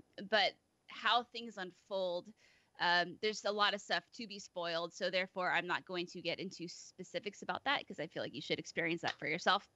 So let's get into, like, I was telling Andrea, I don't know if I've ever had a harder time reviewing a game, because when you're such a fan of something and you have such high expectations of a studio like Capcom, it's one thing, and just to review a game that you've never played before or aren't emotionally invested in is another. So I'm going to do my very best to straddle that line. Yes. Tell me the least favorite thing about this game. Your least favorite thing. Too much shit was cut. Mm. That's my number one thing, and the potential was not fully explored. But I'm going to start with the pros here. So, okay, here's the pros. I'm like, start with the Oh, negative. Tell me the bad news first, and then get into all the good. Is that the only negative you have? Oh no, I have a whole list. Okay. I'm just curious to see like what your breakdown is. Do you want to start with the positive, or do you want to end with the positive? She always does. Okay. That's me. I always want to, Okay, so if survival horror isn't your thing, I will say that the assist mode is a mode that's very accessible. From baby mode. Baby mode. It's accessible from a like aim assist. You know, the enemies are a lot weaker. I did 2 runs, one on assist and one on standard. The assist mode, in my personal opinion, is way too easy. By the end of the game, I had so much healing items and ammo that I'm like, I don't know what to do with all of this shit. And by the end of my standard run, I was really scraping by. So I guess it just kind of depends on what you're looking for. So if you're looking for kind of a breezy experience where you just want to experience the story, do assisted. If you really want to, utilize those survival horror instincts, go with standard. And I also want to give a shout out to Steve Saylor, the blind gamer. Is it Sailor or Sailor? Sailor. Sorry, friend. I love you so much. He did a great video on the, like, legitimate accessibility issues, with being able to like see and read and all that stuff, that you should check out his YouTube channel, and I will link it in the YouTube description when I post this video. Yeah, okay, Steve. So pros. He's great. So pros, what this game did well, I think what they expanded on was really great. And again, I'm not going to get into too many nitty gritty details because that's going to have to go to a spoiler cast, which we have to fucking do, or I'm just going to do my own video where I just ramble by myself for probably 35 minutes. No, we got to just call our friend Jake Baldino, see what Huber is up to. We got to get the 3 of you on together. You can do a spoiler cast. I'll help you arrange it. Okay, we'll get it done. We'll do it. So I think with the existing characters, we have Jill, Carlos, Nikolai, Tyrell. I think they took those characters and really gave them a lot of personality and a lot of oomph, if you will. Jill was a very boring character up until this remake. She didn't have much of a personality. She was very like, oh no, oh drat. Like she didn't have an accent. I don't know what that was all about. I was like, she had an accent? No. Oh no. Like, that's how boring she was. She didn't even have an accent. I had to give her one in my mind. It was a way of me coping. Yeah, like she wasn't great. Like while she was a badass, she just had no personality. So what's the personality of a wet noodle? I don't know if that's a saying, but I'm going to use it. It is. Great. But in this game, she definitely is a lot more. She definitely has an assertive personality. She has the kind of personality I would have assumed she would have had all along. She doesn't take any shit. She's strong. She's an independent woman. She's a badass. She's very good. Very good. I really like Jill. I think also what they did with Carlos and their chemistry was great. So in that regard, Capcom did an awesome job. The voice acting is. I have nothing negative to say about it, and I think what they did with Raccoon City as a whole, the parts that you do get to see of Raccoon City are, it's thrilling as a fan to see the city in a way that I don't think any of us ever thought we'd be able to see, because this is the last game of the timeline before it's just blown to bits. So it's kind of like, okay, so what did that look like right before the shit literally hit the fan? Like I was saying earlier, a lot has changed in this game. Some of the pivotal moments have changed, the fates of characters. You learn how some characters lived, you learn how some characters die, and some characters have completely different outcomes. And that's also very interesting. And if you played Resident Evil 2, you're going to appreciate some of the references that you see in this as well. There are some awesome throwbacks to Resident Evil 3, not only with the soundtrack, but also with some dialogue options. And I can't say any more because that would go into spoiler territory. Nemesis is a fucking beast. Stay far away from him. He will rip you a new asshole. Even on assist mode? Yeah. I mean, it's not as bad. Like, you definitely can take a few more hits from him, but the fact that he can run and he can somehow jump and, like, seemingly teleport, which some people have an issue with, but I'm kind of like, well, whatever. It's a video game. He, like, night crawlers at you? I don't know what that means, Steimer. Oh, shit. Like, right, so night crawlers. Is it like... Go ahead, He's Steimer. from X-Men, and he can teleport. So it's- Oh, Blue guy. yes. yeah. Yeah, sure. He can nightcrawler Wait, your ass. Brittany, have you never seen X-Men?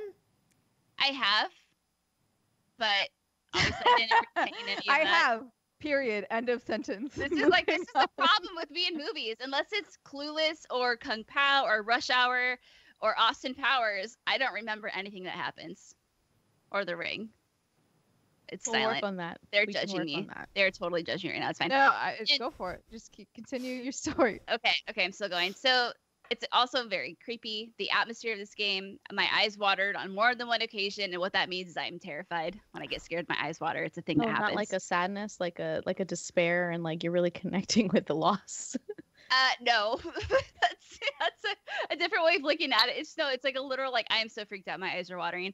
So that's Are a you good sign. sure it's not because you stare like intensely at the terrifying thing, and so your eyes are so wide open that they're watering because they're drying out? That's a logical explanation, but no, it's mostly when I was walking through an empty corridor and it was all like the music and the shadows and the creaking. It's like, oh, this is fucking intense. And I mean, it runs well. Obviously, on Xbox, there's a few frame issues that I'm assuming are going to be fixed with a patch. And the issues are mostly zombies like way off in the distance when they're shuffling around. It kind of looks like they're doing some like robot dance because the frames are like not great. Maybe they are dancing. They could be the secret dancing zombies of Raccoon City. The You don't D know. virus. The D virus. if I you want to will. see that mod. Make it happen, somebody. The D-virus mod, Yes, put yeah. put the mask on them and make them look like the animatronics. Oh God. Okay. Okay, so like again, it's a great survival horror game. It looks great. It's an expansion on Resident Evil 3. They do some things really great, like in terms of character development and how they took all of that and kind of flipped it on its ass and did something new with it. Cool, I appreciate it. Okay, so issues. This game, okay, one, I had to cut a lot of my issues down because I can't go into them without spoiling anything, but the ones I can talk about. One is this game could have benefited from an intro. Resident Evil 2 didn't need one because you are Claire and Leon and you are going into this new city, so you're kind of experiencing the story from their perspective. So it's okay if you don't totally understand the backstory or the lore or whatever is happening. But with Resident Evil 2, it opens in a way that I feel like... 3, thank you. It opens in a way that I feel like doesn't...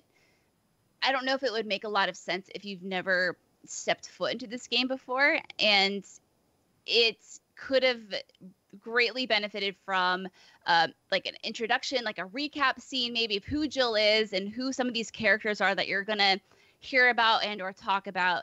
Or maybe even a prologue that shows you how she got to where she is. Because, you know, she just wakes up in her apartment and she's like, I can't wait to leave Raccoon City. It's like, well, okay, why are you waiting for 3 days?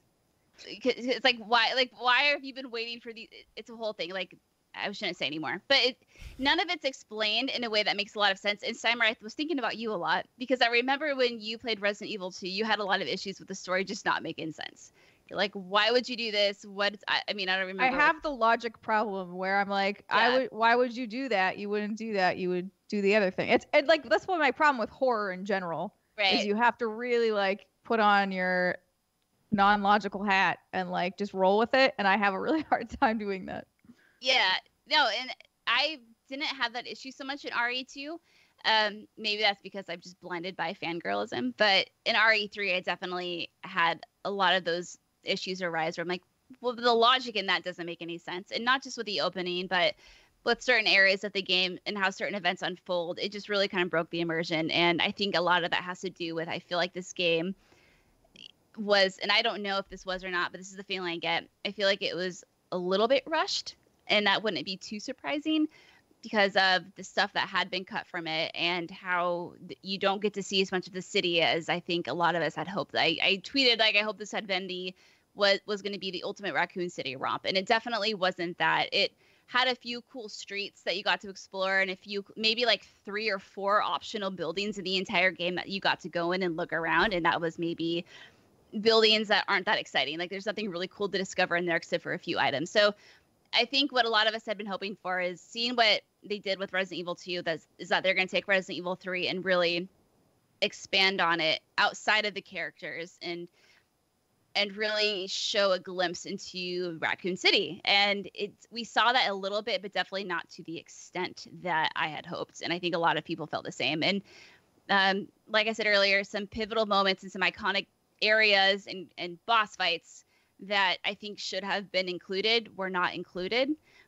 And it's not so much of like, okay, well, we're going to take this part out and we're going to add something in its place. It was more of a, well, we're just going to kind of take this part out and just move forward and just skip this entire section or move past this or just, speed the story through. Like, let's keep it moving.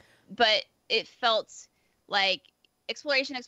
Okay, linear, we're sprinting to the end. So it didn't, So Brittany, so when they were rearranging the guts, they cut out some sections of the intestine. you're like, yeah, you're missing like a pancreas or something, right? Yeah. So, And question for you. Did you feel that Resident Evil 2 remake cut big sections or had similar cuts that were noticeable, or is this just unique to Resident Evil 3 remake? I'm trying to like take my brain back a year to Resident Evil 2, but I don't ever remember having that complaint. I feel like if something was cut from RE2, it was more than made up for. We had the addition of the orphanage, which is a whole new thing. We had the nest or the Umbrella Lab down, toward the end of that game. And while those things more or less existed in the original games, I feel like the orphanage was a brand new thing. But I feel like the areas we did get were greatly expanded on. And while a lot of it was kind of like, okay, well, we're going to take this part and we're going to recreate that exactly, it had a certain charm to it that made it feel like it just wasn't, like it wasn't them cutting corners. It was them actually like taking the care and time to recreate it in a way that was meaningful. And yeah, in RE3, it just felt like too much was cut, and we weren't given that, it wasn't given the same sort of TLC that RE2 was given. If I can explain. Yeah. And again, it's hard weird. to really like. Why, I just keep asking, like, why would they do that? Like, there was nothing from anybody, unless it was like an internal pressure, which, happens, but like, it felt like it didn't need to happen this year. Like, they could have even pushed RE3 remake to fall. They could have pushed RE3 remake to next year. It's like, why this rush to get it out at the sacrifice of, the whole point of remaking something? Yeah, from what I've heard, development was smooth, that the team was happy with the game. But I guess, like, what does that mean? Like, what were the circumstances? If it was, hey, you don't have a lot of time, like, push this game out. I mean, yeah, it's still, like, that's what I'm telling everyone. It's a great game. It's a great survival horror title, and it's a good Resident Evil game. I mean, I would even say, dare I say, great Resident Evil game. It's just knowing the potential that Capcom has and seeing what they did last year, how they killed it with, Devil May Cry and Resident Evil 2 and Monster Hunter. I think, expectations of that company, they're just high. And that's more or less the reaction I'm also seeing from fellow people in the industry, is it just misses the mark. It's good, but it's not good as RE2 remake. And obviously RE2 remake is a hard act to follow, but I think they just didn't take the potential that was there. Not to mention in RE3, there are a lot of reused assets. And I know on the Monday show, I talked about like the silly plant that I swear is in every freaking level of that game. There's like a single, like, I don't know what kind of plant it is. Looks like a palm plant, but it's there. But in RE3, like a palm plant? Like, not like a palm tree, but they're called little palm plants, and they have like the little green leaves, and they're like little, I don't know. Like a baby palm tree. Yeah, sure, but it's not like the fanning leaves. It's like I don't know. Are you thinking of like a fern? Like a cypress? No. It has like the pale like stalk with like the cool little ridges and like the fanning leaves, but it's not like a huge like, and it has like 8 stalks at once in it. I mean, I can't unsee this thing. I can. It's a plant. Draw us a picture. I'll draw. Where's you a Microsoft picture. Paint when you need it? I'll do it for you. But it's like in every freaking room in the game, and I'm like, that's way too much. Even I'm noticing it. Anyway, so in RE3, there are assets that are reused from RE2, not just plants, but also levels, and that also normally I think would be okay. But in my mind, it's like, well, if this chunk of the game is using RE2 assets, how much did you really create for the new game? Instead of taking something from RE2 and putting conveniently placed trash bags in front of a door, oh, now suddenly you can't go in there. Is that making sense? I'm trying not to spoil it, but no, anyway. it's okay. I think you don't need to, further explain, your frustration with it. I think we've gotten the idea that it was a little bit lacking in areas that you had expectations that they weren't. And I think that that's very fair. I think that you look at Resident Evil 2 Remake and how critically acclaimed it was and such an excellent job Capcom did with it, and they set their own bar. And like I said earlier, there was no reason for them to not take the time and the care to do the exact same amount of work for RE3. First off, nobody asked for RE3 Remake. Everybody was just happy to get RE2. I think there was a subset of the community that were secretly hoping that, Capcom would look. A lot of us are asking for the remake, yeah. Right, but but when you ask for a remake, another one after one has done so well, I mean, I think the expectation then has been set, right? That, oh, well, you did it this way. Clearly, the next one's going to be just as good, if not better, right? And it's a bummer when it's not. I mean, I don't want to compare it to a sophomore album because this is not the same kind of comparison case whatsoever, but it just feels like it is rushed, right? But let's not dwell on what you didn't like about it. Let's dwell on what you did like about it, Brittany. I already talked about that in the beginning, Andrea. The happy moment is long gone. I was trying to figure out how we could get back to a happy moment. I did that for you, Steimer. I did that for you. So no, just to kind of tie this all up, I'll say it again. I think this is a fantastic survival horror game. I think you will shit your pants. I think Nemesis is terrifying. It's a very, very polished experience, minus the one little bug with the frames that I had on my Xbox version. I think what they've explored and expanded upon in terms of characters and character development is fantastic. I just think just go in this with proper expectations. If you are a hardcore Resident Evil fan, you're going to find a lot of things that make you really, really excited, and you're going to do the thing where you're sitting by yourself in a big room, or maybe this is just me. We're like, oh, shit, out loud with no one around you. And you're going to find things where you're like, well, that doesn't make sense. That's disappointing. Is this really the end of it? It is. Okay, well, for what it was fun, but they could have done this, and that better. That's what I'll say about it. Okay. So overall, though, thumbs up? Yeah, of course. I think, again, great game. It's just, it's hard. And this is why I've struggled. I'm such a fan. I know what Capcom can do. I know all the things that were cut and skipped in corners, and that's why I think it's hard for me. But I think if you're not familiar with this franchise, you might not know the difference. I think what you will pick up on, though, is how it gets pretty linear pretty quick. And you're like, oh, that was weird. Or why are there garbage bags blocking this path? I guess I can't go that way, when it's, you should be able to go that way. But, oh, no, they didn't build the level in. Anyway. Well, that's it. So would you say that, to cap it off, you were glad that you played? Oh, of course. Okay. Yeah. Good. Yeah. I think that's all we want. Resident Evil could feed She's me shit just on a upset stick. that the guts are a little more mangled than she wanted them to be. I like the mangled fair. guts because it's a fresh perspective. I don't like the guts that were missing. I need my pancreas. I need my lung, More guts. Yeah. A lung isn't. That's important. When I think of guts, I think of digestive tract, too. That's why not all internal organs. Yeah. That's Yeah. fair. I don't know. It's a good game. You should play it. It's fun. Just go in with proper expectations is all I would say. Okay. All right. So if you guys want to watch, again, me play some Resident Evil, if you just needed a little bit more convincing about how terrifying this game is, twitch.tv/whatsgoodgames is the place to catch that gameplay.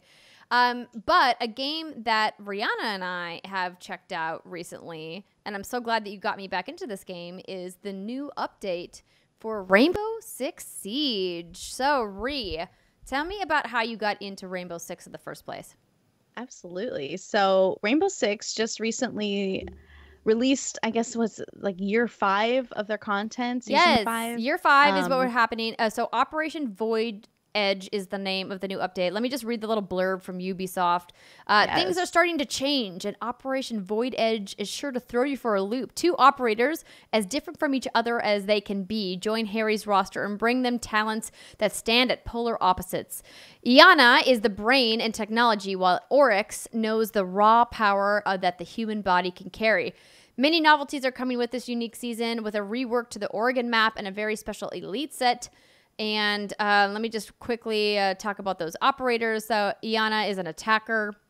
Her unique ability is the Gemini Replicator, where she essentially makes a clone of herself or a hologram. We'll talk more about that. And then Oryx, who is on the defender side, is just like this super crazy powerful guy that has this like hyper dash. They write doesn't need any fancy gadgets to hold his own. His body is all the power and utility he needs. The Rema dash, I think is what it's called, is his signature moves, and it basically allows him to like sprint faster than any other operator in the game, and he can jump up between levels. So if you have like an opening in a ceiling, he can jump up and pull himself to the second level, which is crazy. No other operators can do that either. So that's kind of exciting. He's like the Terminator. Yeah, like he's like physically there's no other operators that can do these things. So it's really interesting that they brought this into the mix with how many other operators that they have. So back to you, Riana. Yeah, so I've been playing some Siege recently with some friends, and also I got a couple of games in with Andrea earlier today, and I gotta say these new operators are really breathing new life into the franchise. It's fun to revisit Siege in general after playing Plunder specifically in Call of Duty Warzone, because Siege really is the whole like, I'm gonna set up this encounter, I'm waiting for people to attack me, I'm going to take them out. Or vice versa. There's people who are setting up their little encounter. We're going to go penetrate them and we're going to take them over. And that's what she said. Something about it just feels so good to come back to. It's been a while since I played Siege, but I've recently got into some new games over the past weekend and then yesterday and today. And the new operators are perfect for that. Like, I have not personally played with our new Jordanian hero, but I've played with Riana, and the Gemini drone is really cool. Like, so how it works is you set up a doppelganger of yourself essentially, and you send it out.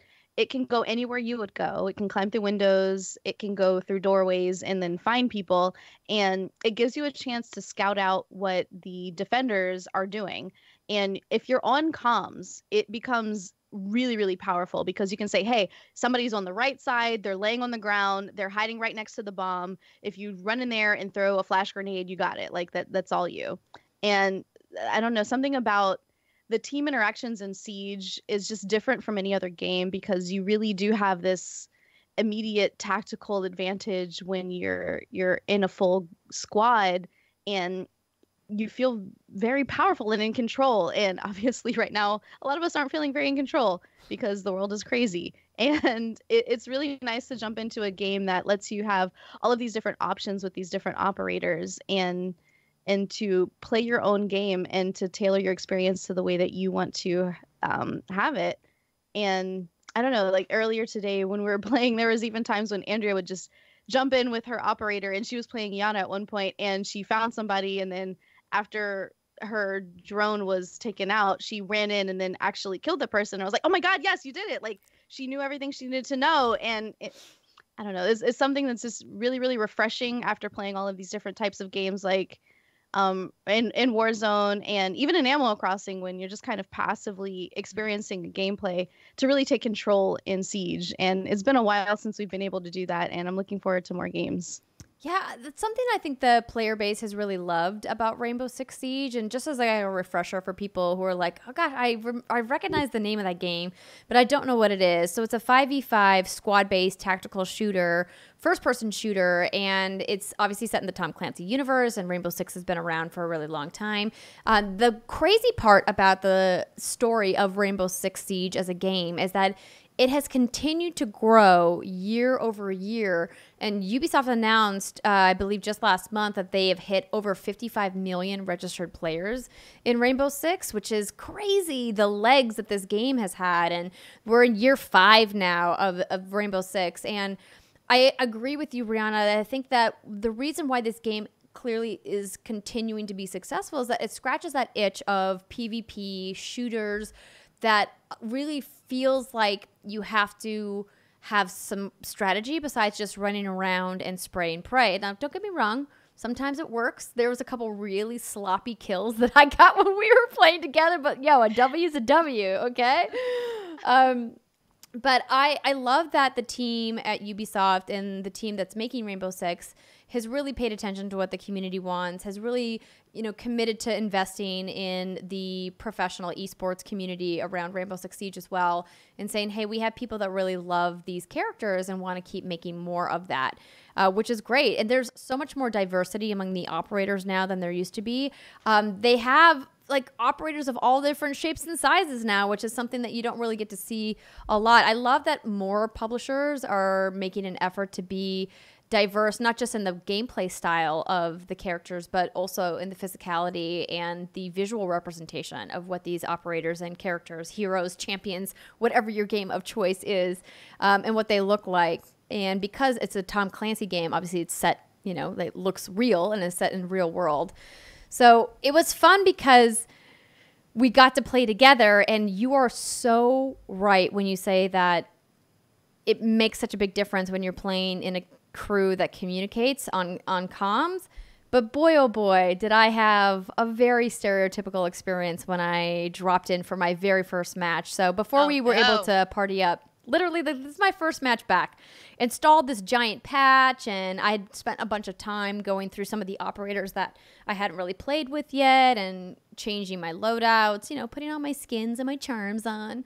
And then I was like, you know what? I'm just going to solo queue into some quick play. Oh, boy. Why not? Let's just give it a go. What's the worst that could happen? First game I get dropped into. Somebody, you can see the noise icon come on. Somebody gets on comms and is like, hey, is anybody else on comms? And I'm like, oh gosh, this person is definitely 10 years old. Can't even tell what kind of a person they are. Just know that they're prepubescent. And I was like, okay, cool. I was like, whatever. I'm just going to stay silent for now. And then another person, hey man, what's going on? I was like, oh no, there's 2 of them that are children. Why are there children playing? Why are there children playing this game? And then the next thing was, oh, are you a girl? And I was like, no, really? Is that really still happening? Wow. Is that the first thing? And I was really bummed, but also I was like, oh, well, these 10-year-olds clearly just don't know what they're doing wrong. So then I came off mute on my mic and I said, hey, I'm a girl. You want to talk about it? And then they were like, oh, there is a girl. See, I told you there was a girl. Then I went back on mute and said nothing for the rest of the match, because then they proceeded to have some inside joke about their entrance music and exit music, and they kept saying it's a virus, and I'm like, is this some teenage meme on TikTok that I don't understand? What does that even mean? I don't know. But they kept yelling it, so I had to mute them, and I was just like, oh god. Oh, geez. This is the dark side of Rainbow Six. A lot has changed, it sounds like, in the online areas. Yeah. No, it's just interesting because when Brittany and I were at DICE earlier this year, which feels like a lifetime ago, Ammunition, who was a very popular Twitch streamer for Rainbow Six Siege, was talking about the work that she did with the Ubisoft team who makes this game, about why it was important for her to work with them on really overhauling the chat and mute options in group settings. Because she was like, listen, I'm a female player who's really good at a shooter, and I get shit for it all the time. As any woman who plays in competitive PvP games will tell you, you get shit online when you're on comms. And in a game like Rainbow Six, it's helpful, even if you're playing with strangers, to have your comms open so you can help your teammates. And a lot of women who play Rainbow Six don't want to, because it can be a very toxic place. Rainbow Six has historically had one of the more toxic PvP communities, and it's really disappointing. But I really was happy to hear her talk about the work that she did as one of the biggest streamers and content creators in the Rainbow Six community to say, hey, like, I want you guys to help build protections for people like me in place who want to play as much of this game as possible because I love this game. This game is amazing.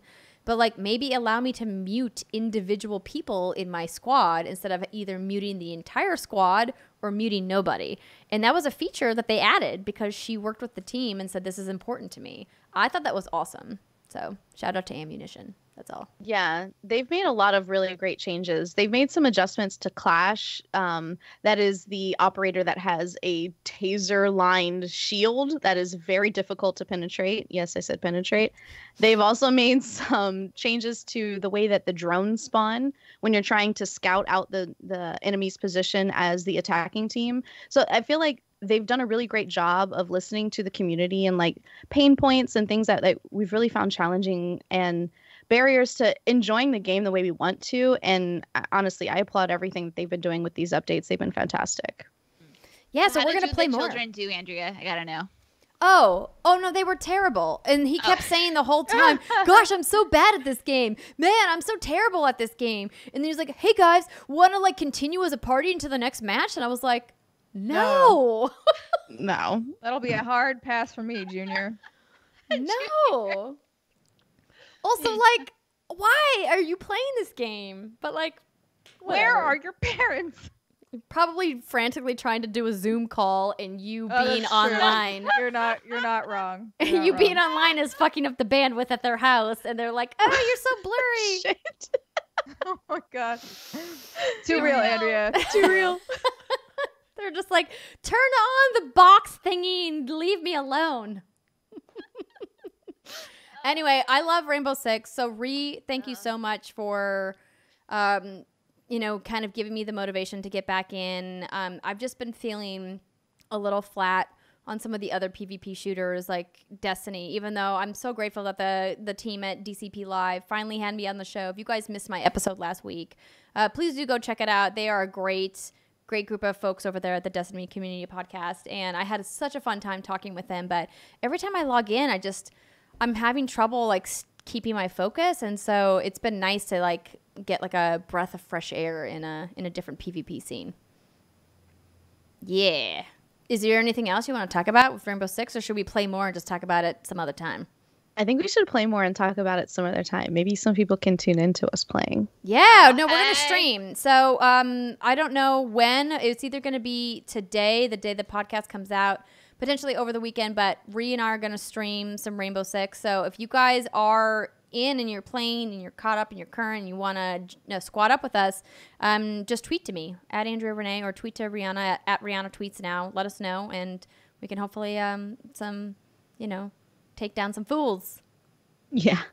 Take down these kids. Yeah. Oh, Really. Britt, I'm realizing we never asked this question, this patron question, but we can ask their other question in the next segment. Cool. Steimer, you're playing the game that literally everybody in my Twitter feed is playing right now. I cannot get away from this. So I'm in this place, Steimer, where I, on one hand, want to mute Animal Crossing on Twitter so I never have to see posts about it. And then on the other hand, I'm like on the precipice of buying it. The Twitter, I think all of the Animal Crossing Twitter stuff is hilarious. I love it. I want more of it. Please keep making stupid content. Because it also, like, my island will never look like that. I know this. I know my limits in life, and that is one of them. And I mean, when I'm playing Animal Crossing, I one day I was like, you know what? I'm going to do the Tarantula Island. So basically, like, one of the things you can try and do, you chop down all the trees, you like pick all the flowers. I don't know. You dump all that shit on the ground. I don't fucking know. I was just trying to get spiders to spawn because they're worth so much money. Oh, is that what you do? So You make good. them spawn? It's so good. Oh my gosh, when it happens, it's the best thing ever. Super impatient. And I had one spider spawn and I caught it, and then I waited and I waited and I waited, and no more spiders were spawning, and I was like, fuck this, I want to go to bed. So I turned it off and I went to sleep. But so that's the problem, is like I have a little bit of patience, but I don't have a lot, man. And so that's I think what you really need if you want to super min-max the game, which I don't really care about doing, so it's fine for me. I'm just in there every day picking the fruit that needs to be picked, like catching some fish if I feel like it, going around. If there's a butterfly that's worth money, I'll catch it. Like, I'm just chilling and living life in Animal Crossing, and that's how I want to play that game. And yes, it means that my house is not very impressive, nor is my island. But you know what? It's mine, and I'll take it. Yeah, fuck yeah. No, you should Right see my on. house. I just have random shit everywhere. I have a hat hanging on the wall. I have a clock. I have a car bed. I have a hammock. I So have it's a like your random real candle. house. Yeah. Pretty much. Car, bed, and all. A car bed and all, like Steimer said. Yeah. No, I'm with you, Steimer. Every day I go to Nook's Cranny and I try to buy things that I think would look good in like a Resident Evil atmosphere because I want to turn my island into a zombie infested nightmare. Yeah, that sounds Can correct. you do Right. that in Animal Crossing? I think someone did create Raccoon City, and someone actually just created Link to the Past Hyrule, which is pretty amazing. But I think what I'd have to do to get all the assets I need is download them from whatever it is. Yeah.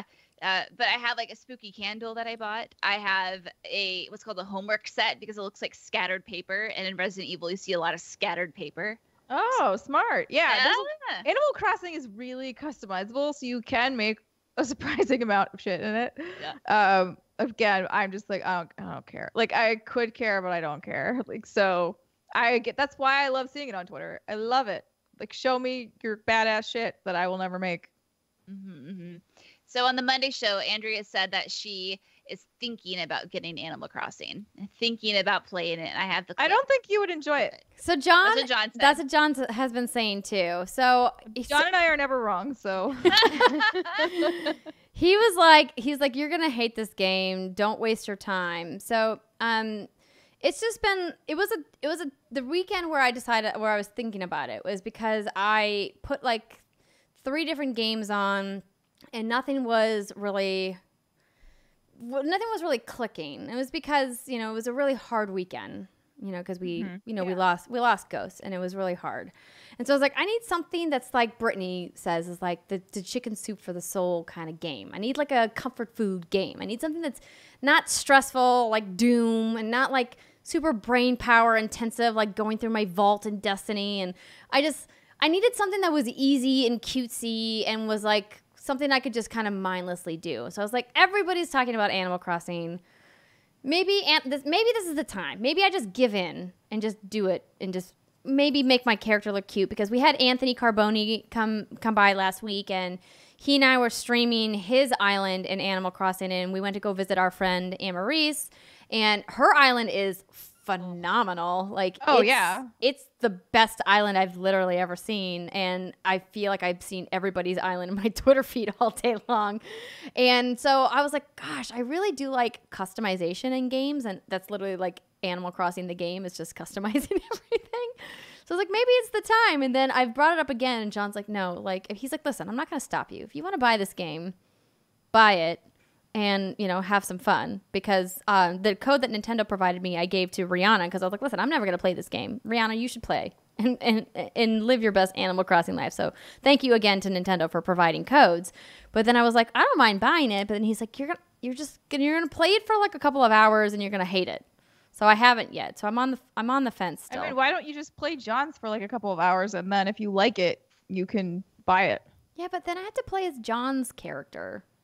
Well, here's the thing. I think you would like it because Animal Crossing is very similar to a Harvest Moon or a Stardew, But she doesn't where like those games. I don't like those games. But you choose your own end game, right? Like, your end game could be the best outfits or the coolest breeded flowers or the the dopest island layout when you terraform things. Like, you can choose your own win condition in Animal Crossing, and that's kind of what makes it magical. That's interesting that you say that, because Brittany was talking about how there's no real like point, like not to like be reductive, but like the idea of most video games have like a beginning, middle, and an end, right? They're like, you have an objective and then you beat the game, you roll the credits and you're done. Like, what is the like roll credits moment in Animal Crossing? Your best outfit? I'm just laughing because I'm laughing because boy Maverick is in the back. Oh, he is. He's just. he's just been walking around for a few minutes now. I had Straight to. chill him. He's he's real sad right now, so he needs a little extra attention. Oh, So, look how important he is. What a good boy. He's so officially on a cute. diet now, though. Oh, baby No. boy. Yes. It's okay. I still give him lots of treats when I see him in Yes, September. I'll just reduce his dry food when you come by, so you can give him more treats. Perfect. But yeah, I think, the fact that you're still talking about it a few days later, I think you should at least try it so you know if it's not for you. You can say definitively, it is not for me. And then you can, stop talking about it and you can move on and use your brain power toward other things in life, like Destiny and Rainbow Six and The Division. And I don't know what The else. Division's so good right now, too. We haven't even work. talked about that. But so Steimer, I'm curious, before we wrap up this conversation about Animal Crossing, do you have what, kind of basing this off what Rihanna's talking about, like what your personal end game is? What would be Steimer's like Animal Crossing end game? Oh, I don't even have one. She's correct in that you can choose your own, or you can just choose to not have one. Also, is another acceptable option. And I really just log into it every day and wander around and see what's going on, and then I log. Like sometimes I'm on for 5 minutes, and sometimes I'm on for 5 hours. Like it's one or the other with this game, and I like that sort of freedom.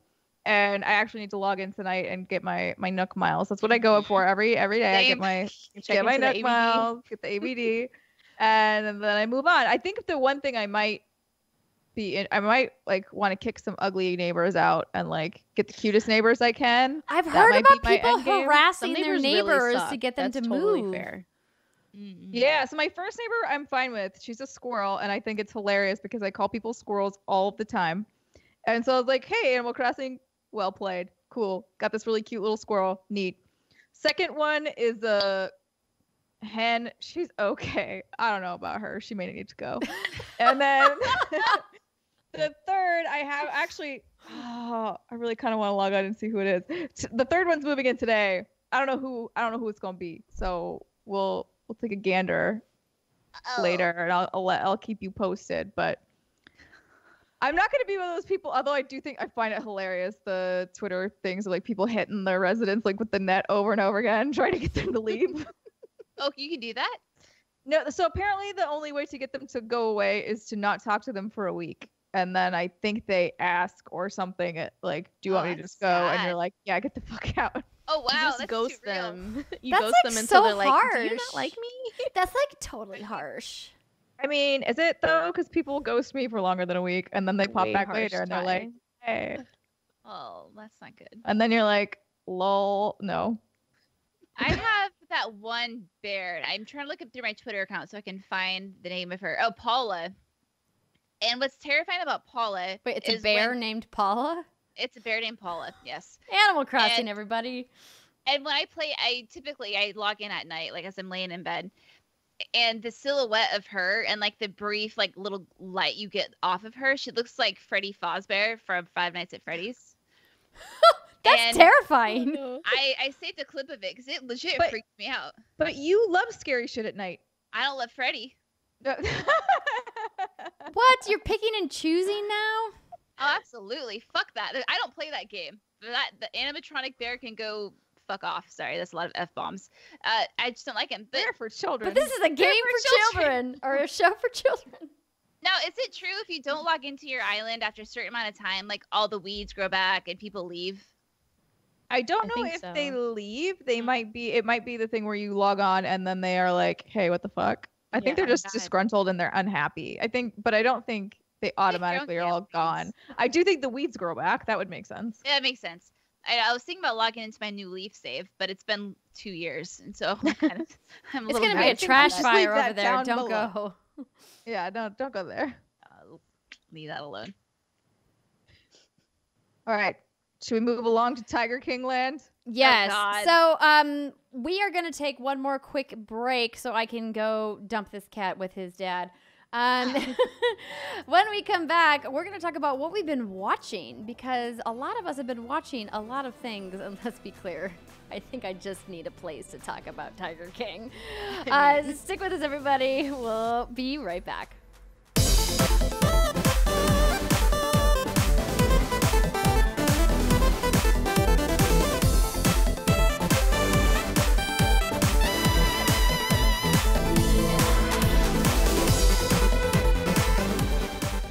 Welcome back, everybody. This is the final segment of the What's Good Games podcast. And listen, I just want to let you know, sometimes when we're on breaks, we do things like try to attempt to make fart sounds with our hands, and it's amusing. Just as an FYI. Steimer, of course, sat in judgment, as she does. But sometimes I participate and sometimes I don't. It all depends on the day. It's true. It's true. Thought I was making a farting sound, and then Andrea Renee had a very, very vulgar description of what she thought my hand fart sounded like. It sounded Which we like won't something say else. because this is a podcast for children. Right. We are a podcast for children. Allegedly. It sounded like the slap of epidermis. Yes, it did. Skin flaps. Yeah, that's it. So we decided to use this week's third segment to talk about what we've been watching.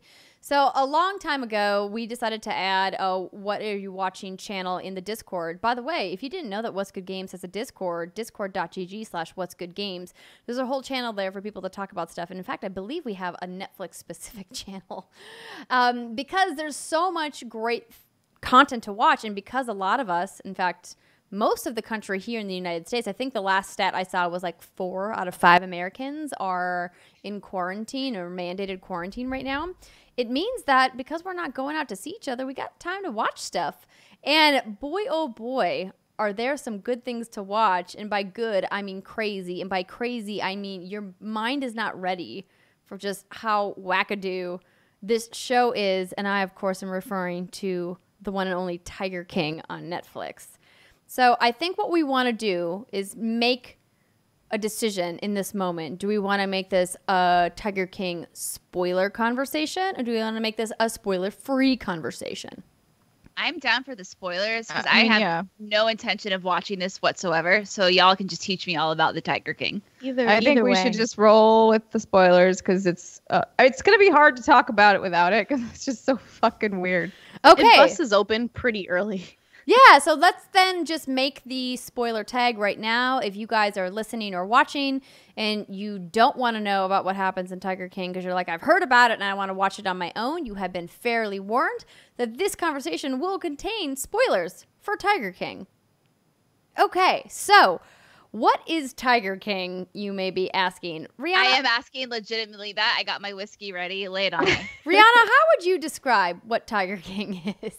I would say Tiger King is a very interesting docuseries that explores private zoos, murder mysteries, some political intrigue, some cultish activities, and honestly, it's up to you to decide who the good guys and the bad guys are, but pretty much everybody's a bad guy. I was going to say, yeah, spoilers, they're all bad. So does this follow a whole bunch of different stories, or is it one story? Okay. So it started originally when this guy was making the docuseries as one story on the main Tiger King. So that guy is Eric Good, who is the like the filmmaker of the series. Okay. Yes. Why am I blanking on the Tiger King's actual name? Joe Exotic. I don't know how it might, like, am I picturing him perfectly? But my brain was just like, nope, it's gone. We've expunged the guy with the blonde mullet and the eyebrow ring that's hanging on for dear life. Space. Joe Exotic. Okay, so who's Joe Exotic?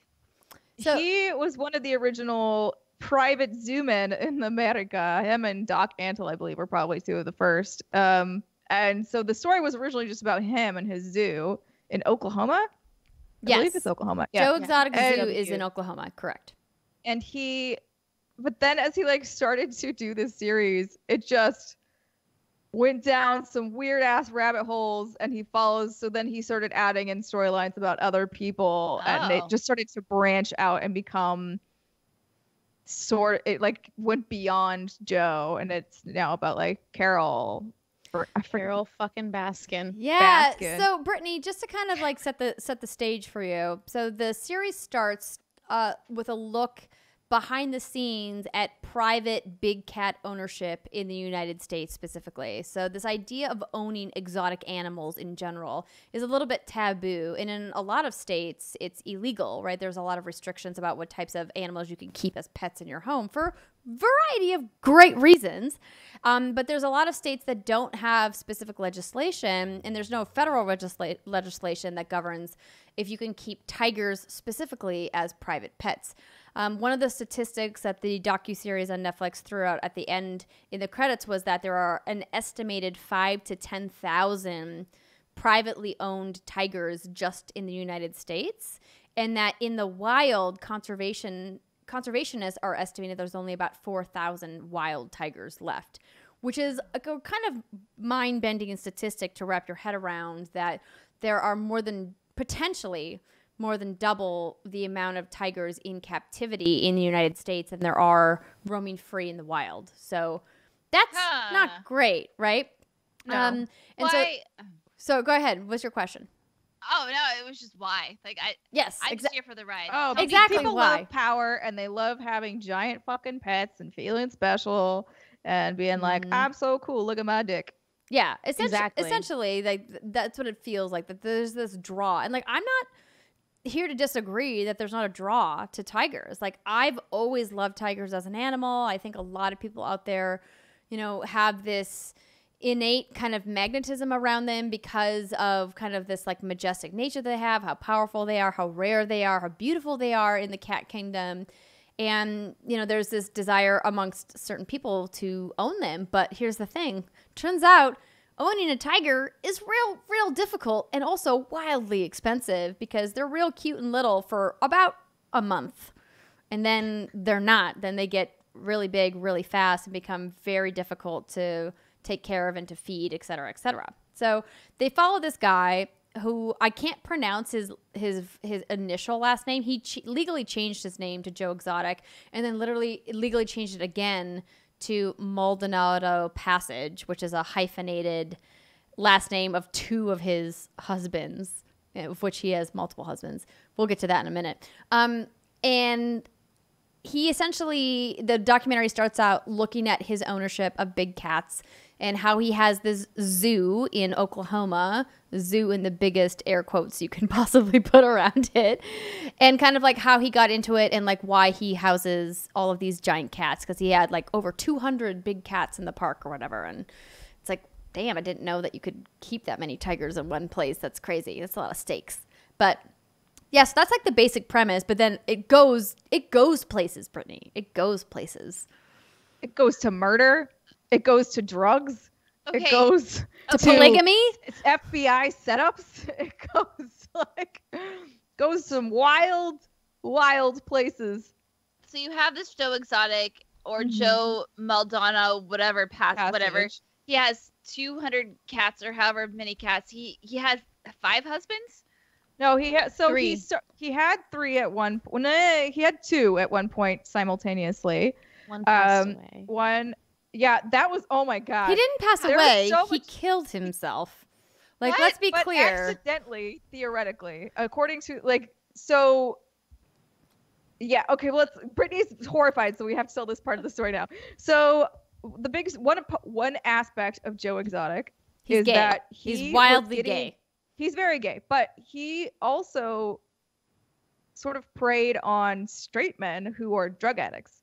So 2 of his first husbands, question mark on the third, the first two admitted to not being gay. They are straight, but they Married were him? kind of like addicted to meth. Like they were, and Joe Exotic is a very powerful personality, so they were attracted to that. Then they got hooked on drugs, or maybe they were before. Storylines are blurred, but essentially keeping somebody there through. It's definitely not love, right? Not a real relationship. The draw of the tigers, the draw of the drugs, boys stay. One of them left with like the receptionist and is now married to her. Has And a it's kid like- with her. Has a kid. Living off in the world, doing Okay. whatever he wants to do. The other, unfortunately, was like stuck around the park a lot, played with a lot of guns. One day in the office, Travis, you're talking about. Yes, Travis. He Maldonado. was like, he apparently thought it was a funny joke to like pull guns on people from when they were napping and like wake them up that way. So he did that to one of Joe's campaign manager, because spoiler alert, he runs for governor at some point. And for president.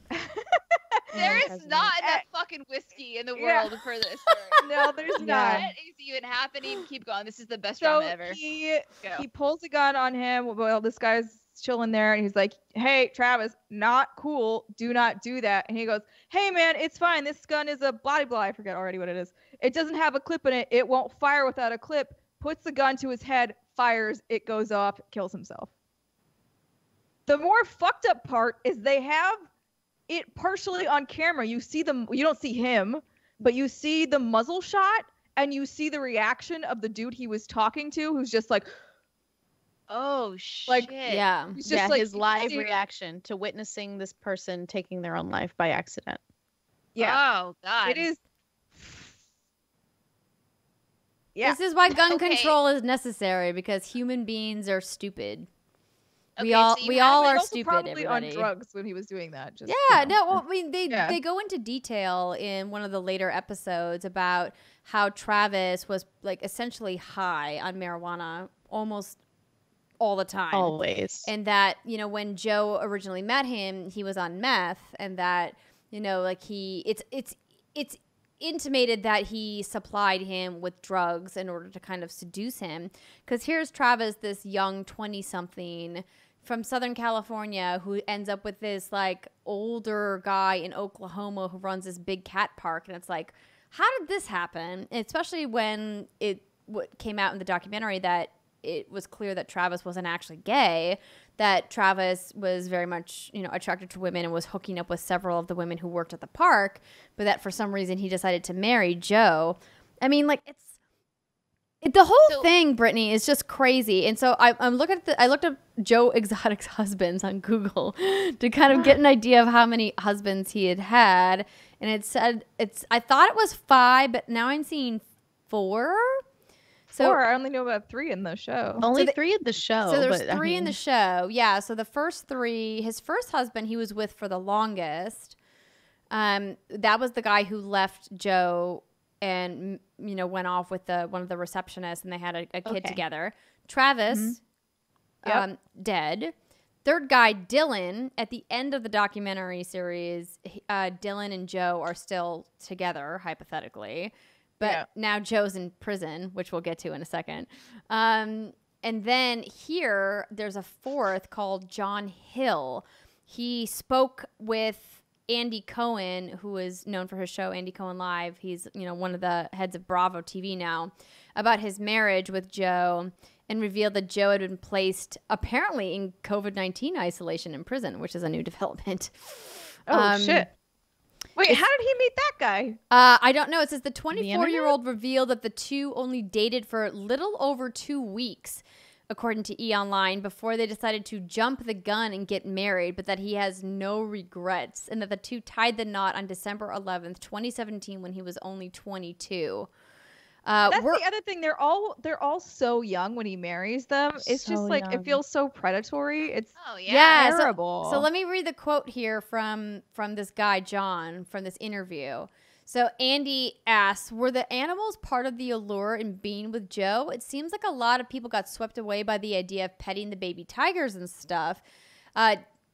So Dylan answered. Oh wait, Dylan.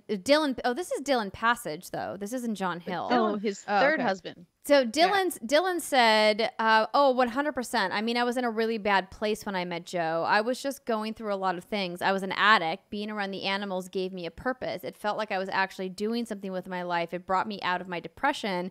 It was like my own little rehab." Joe never once encouraged me to do any drugs. I mean, I smoked a lot of weed, but that's literally it.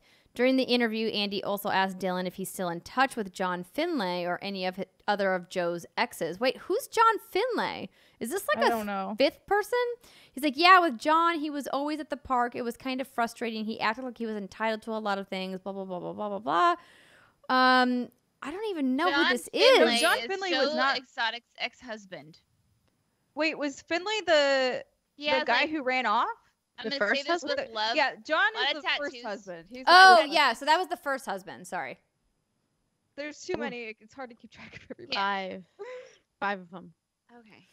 Wow. Okay. So this is like what I have. So you have this dude. He has like 5 husbands at one point. I think Drugs he are really- a thing. Yeah. So where and why? Like what happens? Like is it just the documentary just following all of them, his life? But Brittany, you're missing the whole Carol Baskin and his rival, and then also the person who tries to steal his zoo from him. So no. then- Also, sorry. I just want to come back to the husbands because we're getting it a little wrong. The first, and this is very important apparently, Joe's first husband was Brian Ryan, who he met in the 1980s. Ah, there it is. That's husband number 1. He was not on Tiger King. Okay. He apparently died from complications of HIV in 2001. Oh, tragic. Sucks.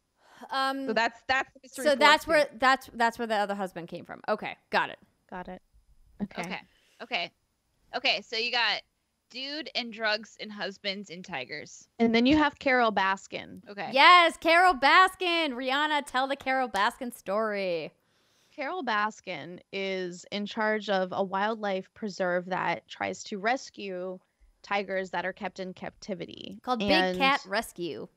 Called Big Cat Rescue. Creative. Carol Baskin has a huge social media presence, and she likes to post videos and blogs saying like, "What's up, all you cats? Hey, all you cool cats and kittens. Is Carol cool? Is she a good guy? Like good There girl? are No, no good guys no. or girls in this story. No one is good. Everyone's bad. Carol Baskin may have killed her first husband and fed him to Oh her my cat. fuck! What the fuck? Okay. Allegedly. Allegedly. And honestly, even if she didn't, she's still not the world's Yeah, sweetest so person. Brittany, what's interesting about the way that this documentarian put this together, and for the record, I do not like the style of this. I do not like this man. I don't like. The more you dig into him, the more it's like it gets shadier and shadier. Bad. I like it was off-putting. So when we call this a documentary series, like keep in mind that every documentary is through the lens of the person who's making it, and that is very apparent with Tiger King. So Carol Baskin, they do a whole backstory on her, but they don't really do it until episode 3. So they kind of set her up as like a good guy in the first episode or 2, and then they dive deep into her very insidious backstory, where she, has this personality on social media, as Rihanna said, as being a conservationist, but then you realize that she started out actually in like the big cat trade and big cat breeding, just like all of the other people that she is going up against did. And it's like, wait a minute, are you just like conveniently not telling people that you had this like nefarious part of your history? Or are you like apologizing for it and you're trying to do better? Or like, did you actually, are you a better person? And the answer was like, no one's the good guy in this scenario. Oh boy. I think my favorite part there was when they did the pivot on Carol. It was very clear like they didn't really know from the beginning. So like the way that they transitioned into that was somebody casually saying it. Like, yeah, because they're interviewing somebody and they're like, I don't know, when her and her husband just like disappeared, blah blah blah, and he was like, wait, what? What do you mean? Yeah. And they're like, Oh. yeah, her first husband just no one ever found him. No one ever. And they were found him. like, cold what? case. Just a cold case. He's fucking gone. And he was the millionaire, right? He was the one who had the money, which is what they were using to even start the cat breeding in the first place. Then obviously they continued to make money from that as a business. Like it's really messed up. There's a lot of twists here. There's so a twist there's almost every 4 episode. Yeah, no, because then at some point, so there's Carol, and so now she is whatever, quote unquote, turned a new leaf. Her whole thing is the cat rescue, and Joe and her are like mortal enemies in this sense, because she wants to help pass legislation that would basically shut his zoo down, right, or shut all of the zoos down, but not the private ones, rather. So you're led to believe she has turned a new leaf. Yes. Sure. Yeah. You're led to believe, yes. And who's to say whether or not that's true? That's not really the point of the story.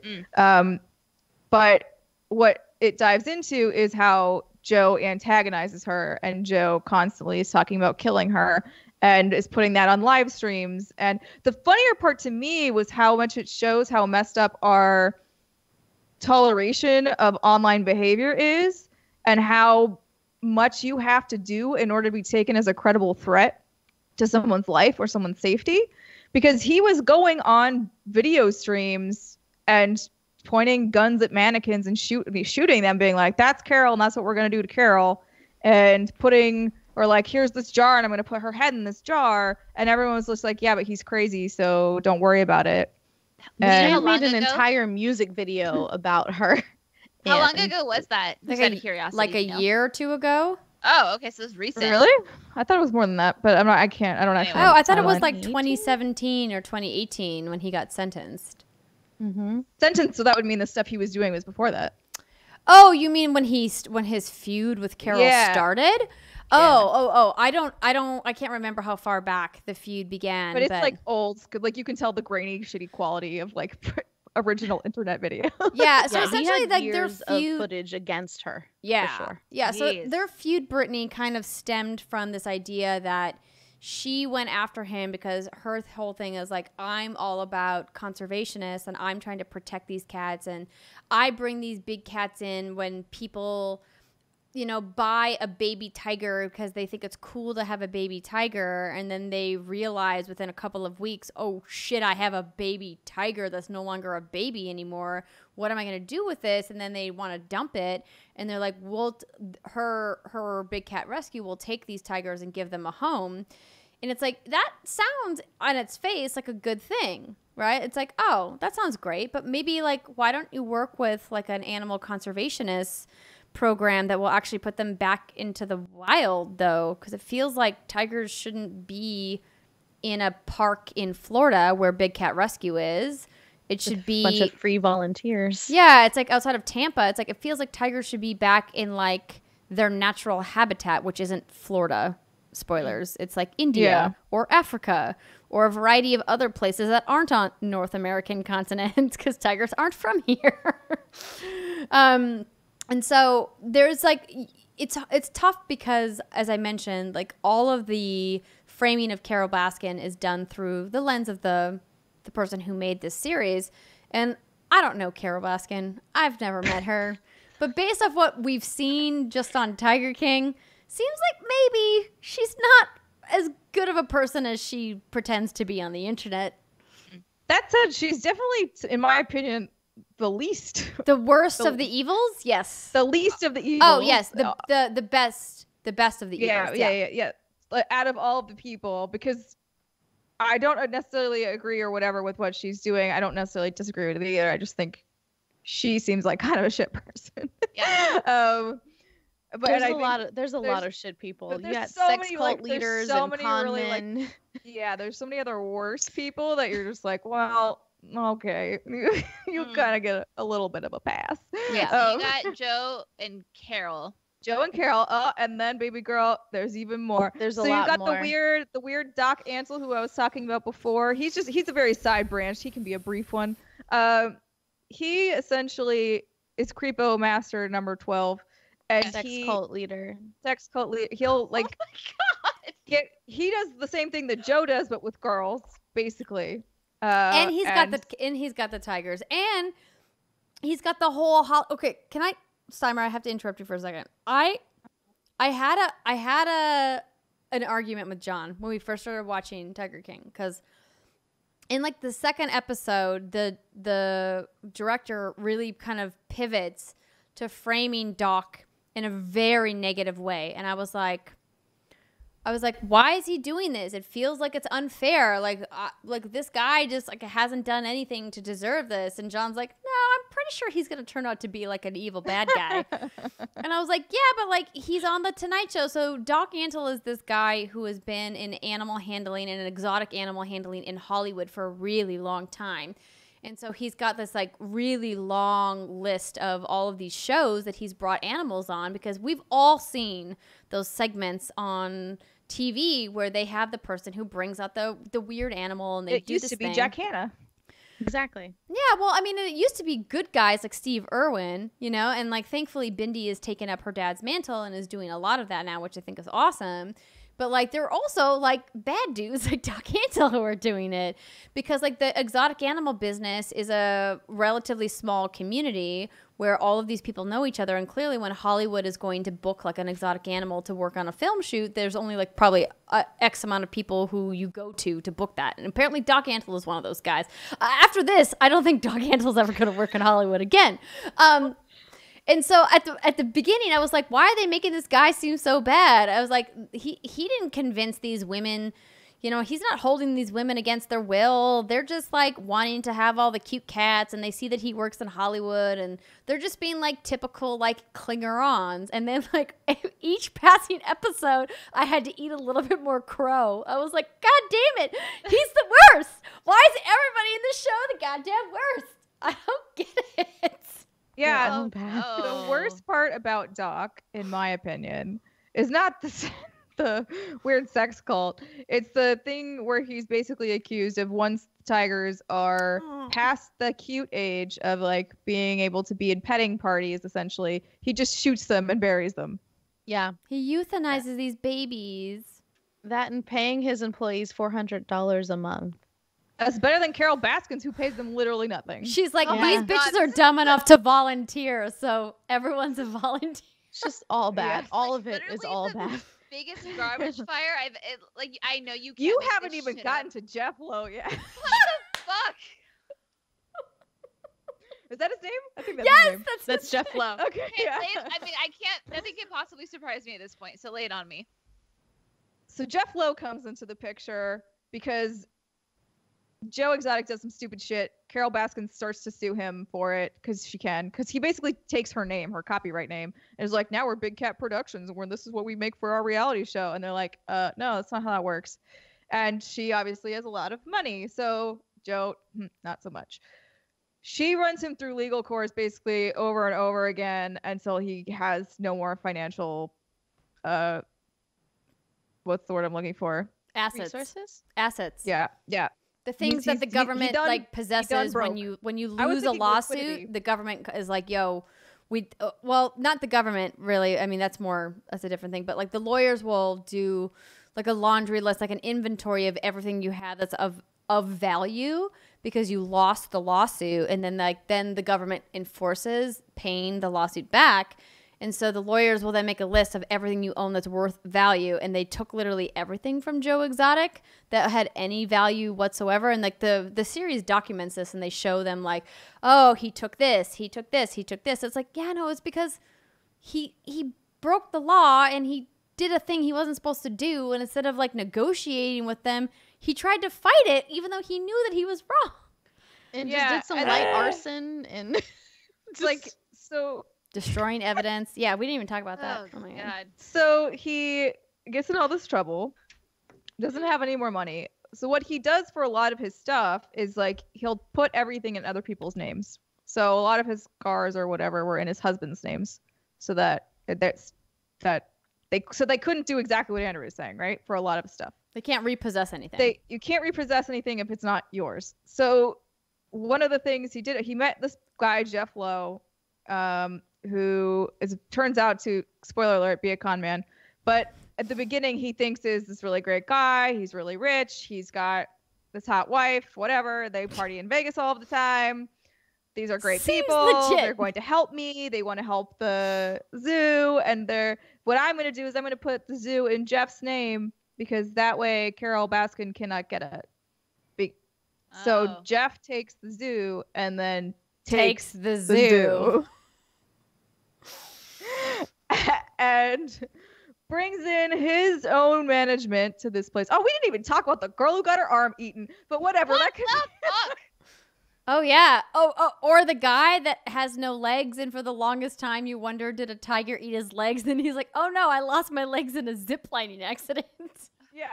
He was not tiger related. He's just No. chilling. He's straight chilling. But yeah, no. This one of that was fucked up too. Oh god. But we Brittany, can forget about this her. whole show is like the biggest dumpster fire you've ever seen. It really is. you can't make this shit up. But again, like this just sounds like one fucking monstrosity after the other. Okay, so now Joe is putting things in everyone else's name. He puts it in Jeff's name. Jeff literally takes over the zoo. Yes. And then he basically steals the zoo from him. Okay. And as he's going along, Jeff gets in trouble for a couple of other things. Having tigers illegally in Vegas is one of them. They put baby tigers in rollerboard suitcases so that they could bring them up to people's hotel rooms sneakily so that they wouldn't get caught because, that's not legal. So that way people would pay him to bring tigers to Vegas suite parties, and then they would bring these baby tigers, and people would then pet the baby tigers and pass them around, but they would then put them in luggage to bring them upstairs. Oh my God. Yeah. Yeah, the animal cruelty is unreal. Yeah. I mean, it's definitely a giant trigger for, I am glad that they didn't show some of the more egregious things that were talked about but never shown about some of the animal cruelty, particularly them. There was a moment where I thought they were going to show Joe Exotic shooting a tiger in the face. Yeah. And it's crazy because this is all cast against the idea of owning private tigers in the United States, the idea of having a tiger as a pet. These people are we have a zoo, but it's you don't really have a zoo. You have a glorified park with a bunch of fences, and it does feel at least some of the people on staff at these places actually cared about the well-being of the animals and actually were trying to do the right thing. They just didn't have the funds to do it properly. A big part of the storyline with Joe Exotic Zoo was that he didn't have the money to feed the tigers because, when you have 200 tigers, it's tens of thousands, if not hundreds of thousands of dollars a year worth of meat because tigers eat raw protein. Cats are supposed to eat just raw protein. And so they were getting offloaded meat from Walmarts to feed their animals because they expired. And except they couldn't sell to humans anymore. They would get that, and then and the sadder part is that the humans would take it too. They'd be because a lot of people who worked there were very poor. And then at one point they were using it to make pizzas for his pizzeria. Also true. Wait, I totally missed that part. Yeah. So at some point, to try and make the park more lucrative, they added a pizzeria, and they definitely used the meat from the expired trucks on those pizzas. Holy shit. Honestly, I don't think there is an episode of any podcast that would be long enough to go into the depths that this documentary reaches. There's so much. Okay, well, we have to finish this journey for Brittany because it's not over yet. Baby girl, you can't leave me hanging. So I'm trying to remember the exact timelines. It gets a little blurry, honestly, the way they juggle timelines. So Jeff has the zoo. Jeff has the zoo. And at some point along the way, while he has the zoo, the what is the name of the bureau? It's the Fish and Wildlife or something, or they're basically the FBI but for animal. Yeah, so there's a separate government entity that manages exotic animal stuff. Let me look it up. Something. Yeah. Okay, so there's the organization. So so the government is hey, we are hearing some rumblings of some weird shit going on around. I think originally it was actually probably about Jeff Lowe. So what Jeff Lowe started to do, this is all insinuated. Is it the U.S. Fish and Wildlife Service? Yes, that one. Yeah, because it sounds really benign, and you're whatever, what could they do? But no, they're actually... Actually, on Google, it says, what does the U.S. Fish and Wildlife Service do? They protect wildlife resources through effective enforcement of federal laws. We assist with efforts to recover endangered species, conserve migratory birds, preserve wildlife habitat, safeguard fisheries, combat invasive species, and promote international wildlife conservation. Okay. Yep. All right. So that's what they do. Investigating Jeff. So they start investigating Jeff, we think. Because what happens, and the part that what actually happens is Jeff very cleverly starts pushing Joe Exotic more on the Carol Baskin front. Starts being hey, don't you want to kill this bitch? Whatever, gets him to say things on camera that are very incriminating. And at some point, Joe hires Alan, who is Jeff's right-hand man, or at least it says that this is what's happening, to go to Florida and kill her. And theoretically gives her gives Alan $3,000 to go do it. Says, here's $3,000. Get your ass to Florida. I thought that sounded cheap for murder. Oh, that's Pretty cheap. really like, yeah. I was Wow. like, there's no way anybody would do that. First of all, you'd have to be really fucking dumb. But that aside, they're all pretty dumb on the show. Okay, so one of Jeff's right-hand man has been hired by Joe to go kill Carol. Yes. This is what has Got been it. set up as. So who knows if it was actually real? If Jeff's really good at setting it up, who can Okay. say? But so that is what then the Eye of Sauron moves to, and they start collecting more and more evidence. They start wiring people to go talk to Joe or whatever, getting more and more evidence on this thing. That's when the arson. Well, no, there was multiple arsons, weren't there? Shit. There were 2. Yeah. There's 2 arsons. Oh my god. Oh. So I think what Steimer's trying to communicate is that the feds here know that there's a lot of bad shit happening, and they're trying to figure out what's the easiest charge that we can bring against this guy so that Get we him can in. then bring all of the other like smaller charges. And so that's why they're trying to collect evidence against this murder for hire hit, because clearly that'll have the longest sentence if they can convict against that. But that was actually crazily the flimsiest charge of like the 20 charges they brought against Joe Yeah, I Exotic. think there were 19. Yeah. Because they didn't have enough evidence, because clearly everybody who's a witness is fucking not believable. Oh my god. Like, Yeah. This is someone's life.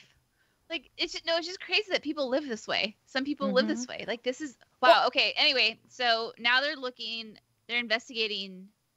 They investigated Joe. Okay. They arrested Joe. Well, Joe also took off, right? Yeah. So he's Yeah. scared. He got spooked because he knew that shit was going down. He got Okay. spooked. He moved with his new baby husband, Dylan, to some other place in Oklahoma, thinking he could, I don't know, outrun the feds. And then stupidly continued to post on social media. They moved to Florida. He kept tagging everything as Belize. Bitch, you're not in Belize. Also, can we for a second talk about the fact that he tagged #Belize, #Mexico?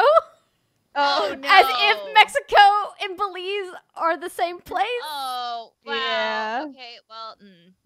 Yeah, so not the brightest bulb, the brightest hair possibly. 'Cause He's Huh. very bleached. The hair is But- very bright.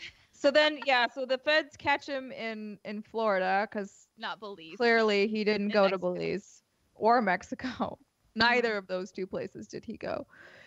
And he gets convicted. Like they charged him with 19 counts of all sorts of shit, going from something small like selling baby tigers to like, hey, trying to murder a woman. A plot to commit murder. A plot to commit murder. I think the funnier part to me is, looking at him, you're like, this man is not smart enough to do any of this. Well, obviously the tiger shit, sure. Because another thing, the other party they got him for was like euthanizing 4 tigers because they found skeletons of 4 tigers in the backyard of the Oh. office or something. Although like he had this sounds terrible, but like a somewhat decent point of like sometimes an animal gets sick or whatever, and like you have to put them down. I'm like, well, you don't usually shoot them in the head, but okay. If you're in Oklahoma and you're poor, maybe that is what you do. I don't know. It was a little raw for me as somebody who just like went through a euthanasia thing Sure. with my own Yeah, of course. cat, and as a cat mom. And it was weird because at first John was like, do you want to watch this right now? And I was like, no, like this is absurd. This is like not real life. But then apparently it was all real. But I think like the idea of that Joe was trying to make, not to fucking defend Joe Exotic, but apparently I'm defending Joe Exotic. That's but how I like felt 5 seconds ago. So the you're fine. amount of drugs or chemicals that would require to properly euthanize a tiger, which zoos sometimes have to do, was probably way more expensive than he could pay for if he was looking at murdering somebody for $3,000. And this is a guy who like carried a gun at his hip in literally every shot that they had of him. Like he always had a gun on him. The gun culture of this show is not to be understated. Like guns are everywhere. Pink camo guns, skinned guns, people just randomly shooting guns. And in like the last episode, there's these moments where Joe's just like trying to be funny, like shooting guns at like the feet of people in the park, and they like run away like, ah! I was like, motherfucker, if you shot a gun, like a real fucking gun at my feet as a joke, it would be over for you. I would be bringing charges against you. But apparently, people who like guns in Oklahoma think that that's just a funny pastime joke. I was just like, whoa. So in that mindset, it's believable that in Joe's mind, he was just euthanizing an animal with a gun, when in the minds of the authorities, he was doing it in a much more nefarious way. And who's right? Man, who could say?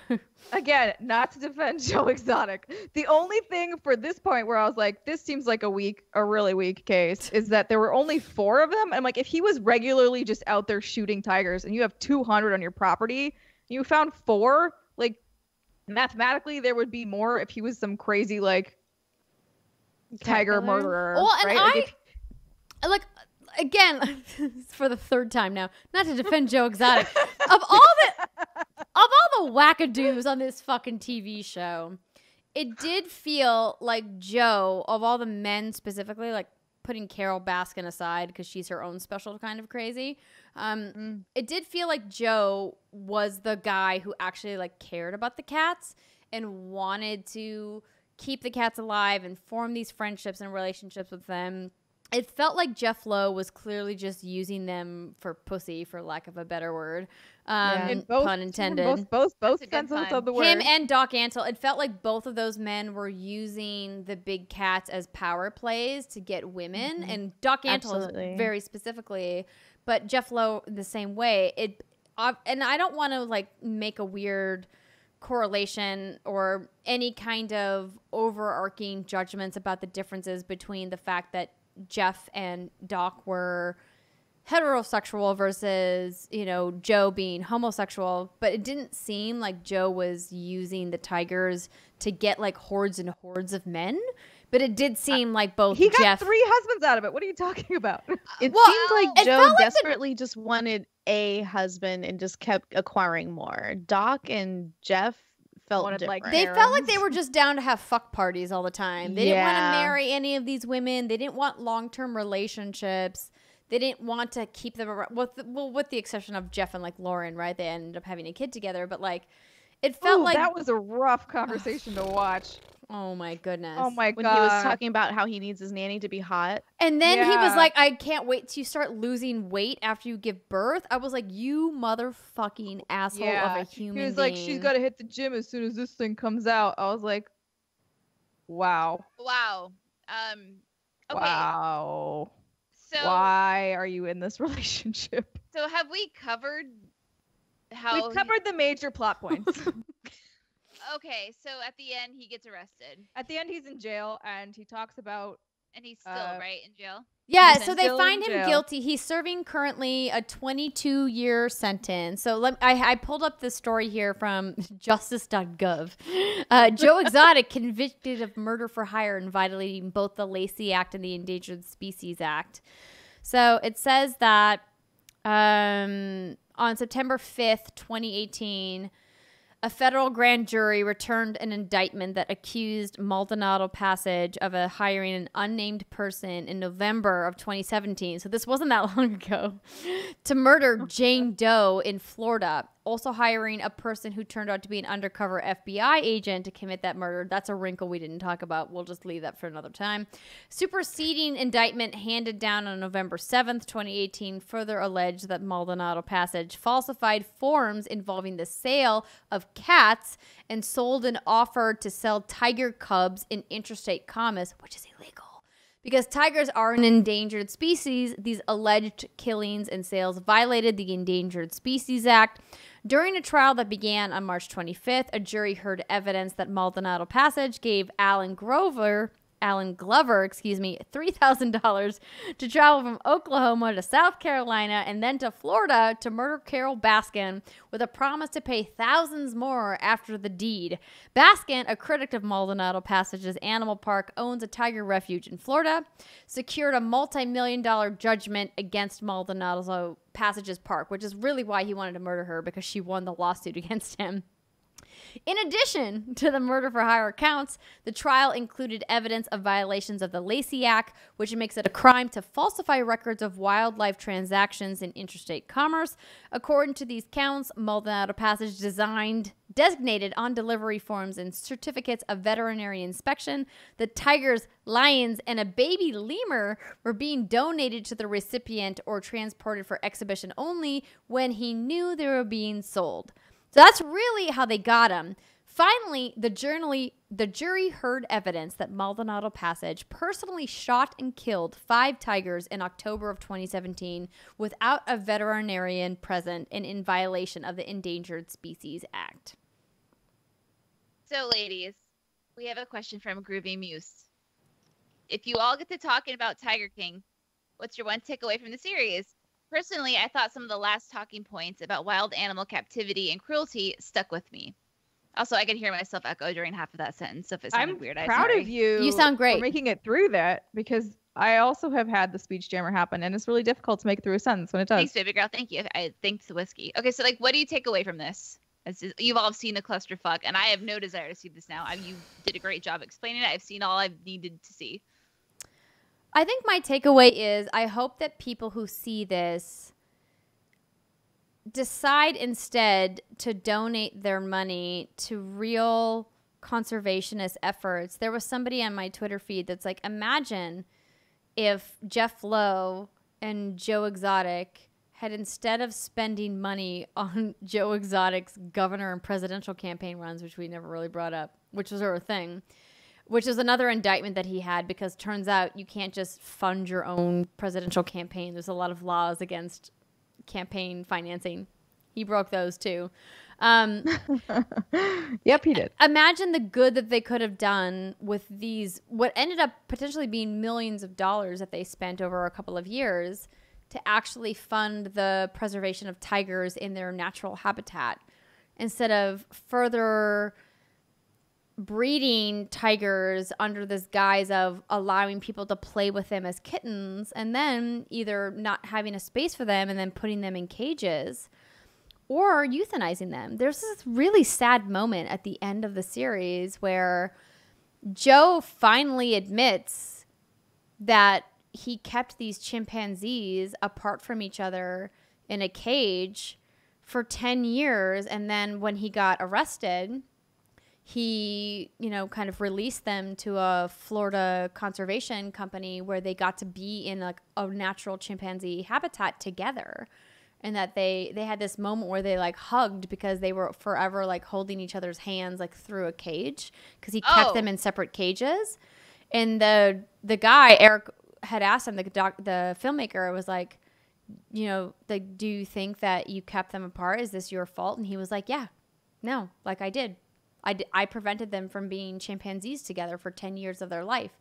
And that at the very end is like the biggest fucking gut punch. And it's like, the animals are the real fucking victims here, man. I agree with you on that. There was also one line that I thought was very sort of poetic justice. So they have phone calls with Joe when he's in jail. And one of the things he says is like, do you know why animals die in cages? It's because their soul dies first. Oh. And I was like, and that's what's going to happen to you, sir. Like, you will probably die in jail and it will be your soul that goes first. But after all that you have done, because I do agree, like at the beginning of his career or foray into this industry, he probably had decent intentions and like was more interested in the animals. And then it just blew into like this whole narcissistic, evil growth thing, like where then it becomes about you and I'm the personality and I'm the star. I'm amazing. Aren't I amazing? Tell me I'm amazing.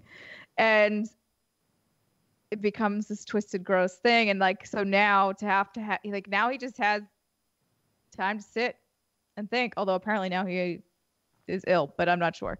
But I don't know how somebody in prison gets COVID-19, but that's a discussion for another time. I guess they allowed visitors. I don't know. Before.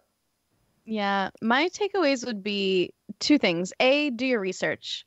Like, there are a lot of celebrities that popped up in this documentary.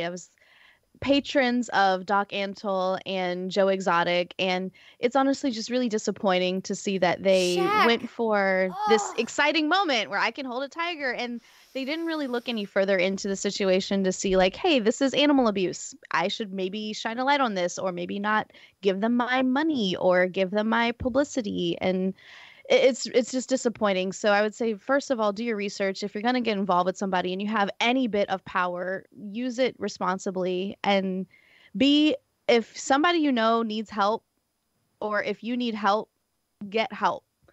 Joe Exotic seems like a very, very hurt person. Like, there's a lot of things that happened to him that come up in the documentary that are extremely traumatizing, very damaging to anybody. And it seems as though Joe Exotic didn't have the resources that would have possibly helped to lead him down maybe a more healthy or less damaging path for the rest of the world. And there are so many resources out there. There are so many people out there that care. There's Take This. There are different organizations that can help you get back on track if something's hurting you and it's causing you to act out against others and yourself. And if you're not feeling good, or if you feel like you need some outside source to validate your existence, then that is not a good place to be. And there are people who can help you put you back on track. Amen. That was very well said, Ree. Thanks. Yeah. Wow. Well, thank you, ladies, for introducing me to that whole world. It was a thing. You're welcome. It sounds like I still yeah, right. It sounds like I still even missed about half of the craziness that went down. Some you political did. runs. I think like the big remaining question for me is, at the end of the series, Jeff Lowe was building a brand new zoo at the edge of Oklahoma and Texas to move because he robbed Joe Exotic of his zoo, which ended up, I don't want to say being for the best, because it's not, but I think that this idea that he's shutting down the former zoo that Joe Exotic was known for and is moving all of the animals to this brand new, supposedly bigger, more luxurious, more space for the animals experience, and me going, is he though? I feel like Jeff Lowe definitely is guilty of something, and this documentary is not going to be good for him. So how are people going to go to this new thing? But I mean, on the show, they kind of already highlighted, I think that was already falling apart. Yeah. The partnership between Jeff Lowe, I already forget the other guy's name. There was another guy who was also, yet again, a private zoo owner dude who is also kind of a piece of shit. I tweeted a gif of him earlier because I was like, who is this random dude on the jet ski that's now just coming in at the 11th hour? No, that's a different dude. That's the other dude. There's You're another talking about the Chucky dude? Yes, the Chucky dude. That's what I'm talking about. No. Not the Chucky dude. The other guy who had the monkeys. The monkey guy. Oh. The guy who always had a monkey on him and was driving a bulldozer and was building this zoo by himself is what it looked like in Texas or whatever, the edge of Texas. Yeah. And I was just like, I'm sorry, you're gonna build this giant zoo by yourself. There's no more bourbon left in this bottle to deal with the bullshit of the show. One tractor. He had one tractor, and he was just moving dirt by himself. And I was like, this will take you 20 years. Are you seriously trying to do this alone? Oh no. And then he was like, well, turns out Jeff didn't have any money. I'm like, no shit, Jeff didn't have any. Jeff never had any money. The only thing Jeff has money for is affliction shirts. That's it.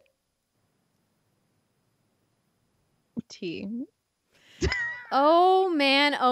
All right, ladies and gentlemen, if this has piqued your interest, there is no shortage of stories of all of these characters responding to the internet, loving Tiger King. So we encourage you to go and research, because man, there was a whole nother rabbit hole of shit to fall down when it comes to Tiger King. Brittany, are you intrigued? Do you want to go watch it now? Fuck no. I just actually heard about some zombie flick on Netflix that I'm kind of thinking about, but it will absolutely not be Tiger King. It's Korean zombie series called Kingdom. Oh, Kingdom? Yeah. I saw a Cliff Blazinski tweet about it, and that sounds like something I'd like a lot more than this bullshit that y'all just described. Pretty dope. Kingdom is dope. Well, yeah. I'm down to keep talking about what we're watching as long as we're all watching stuff. So watch it. ladies, watch it and let's talk about it. So thank you everybody for hanging with us through this wild Tiger King conversation and the rest of the show. We know this has been a very long episode, but we know that you like the in-deep conversations, and like this was a fun one for sure. Oh boy, it went places. Memeable to say the least. We will be back on Monday at 11 a.m. Pacific time at twitch.tv/whatsgoodgames. Then, of course, your regular Friday show will be as scheduled. And I didn't mention this earlier in the show, so I'm mentioning it at the very end. A very special guest named Jessica Chobot is finally joining us on What's Good Games. We've been trying to get her on the show for literally years. As you can imagine, she's a very busy person, but also, as you can imagine, she's not going anywhere right now. So I reached out and was like, can we finally get you on the show? And she's like, yes, let's do it. So we will have her next week. Hopefully you guys will join us for that.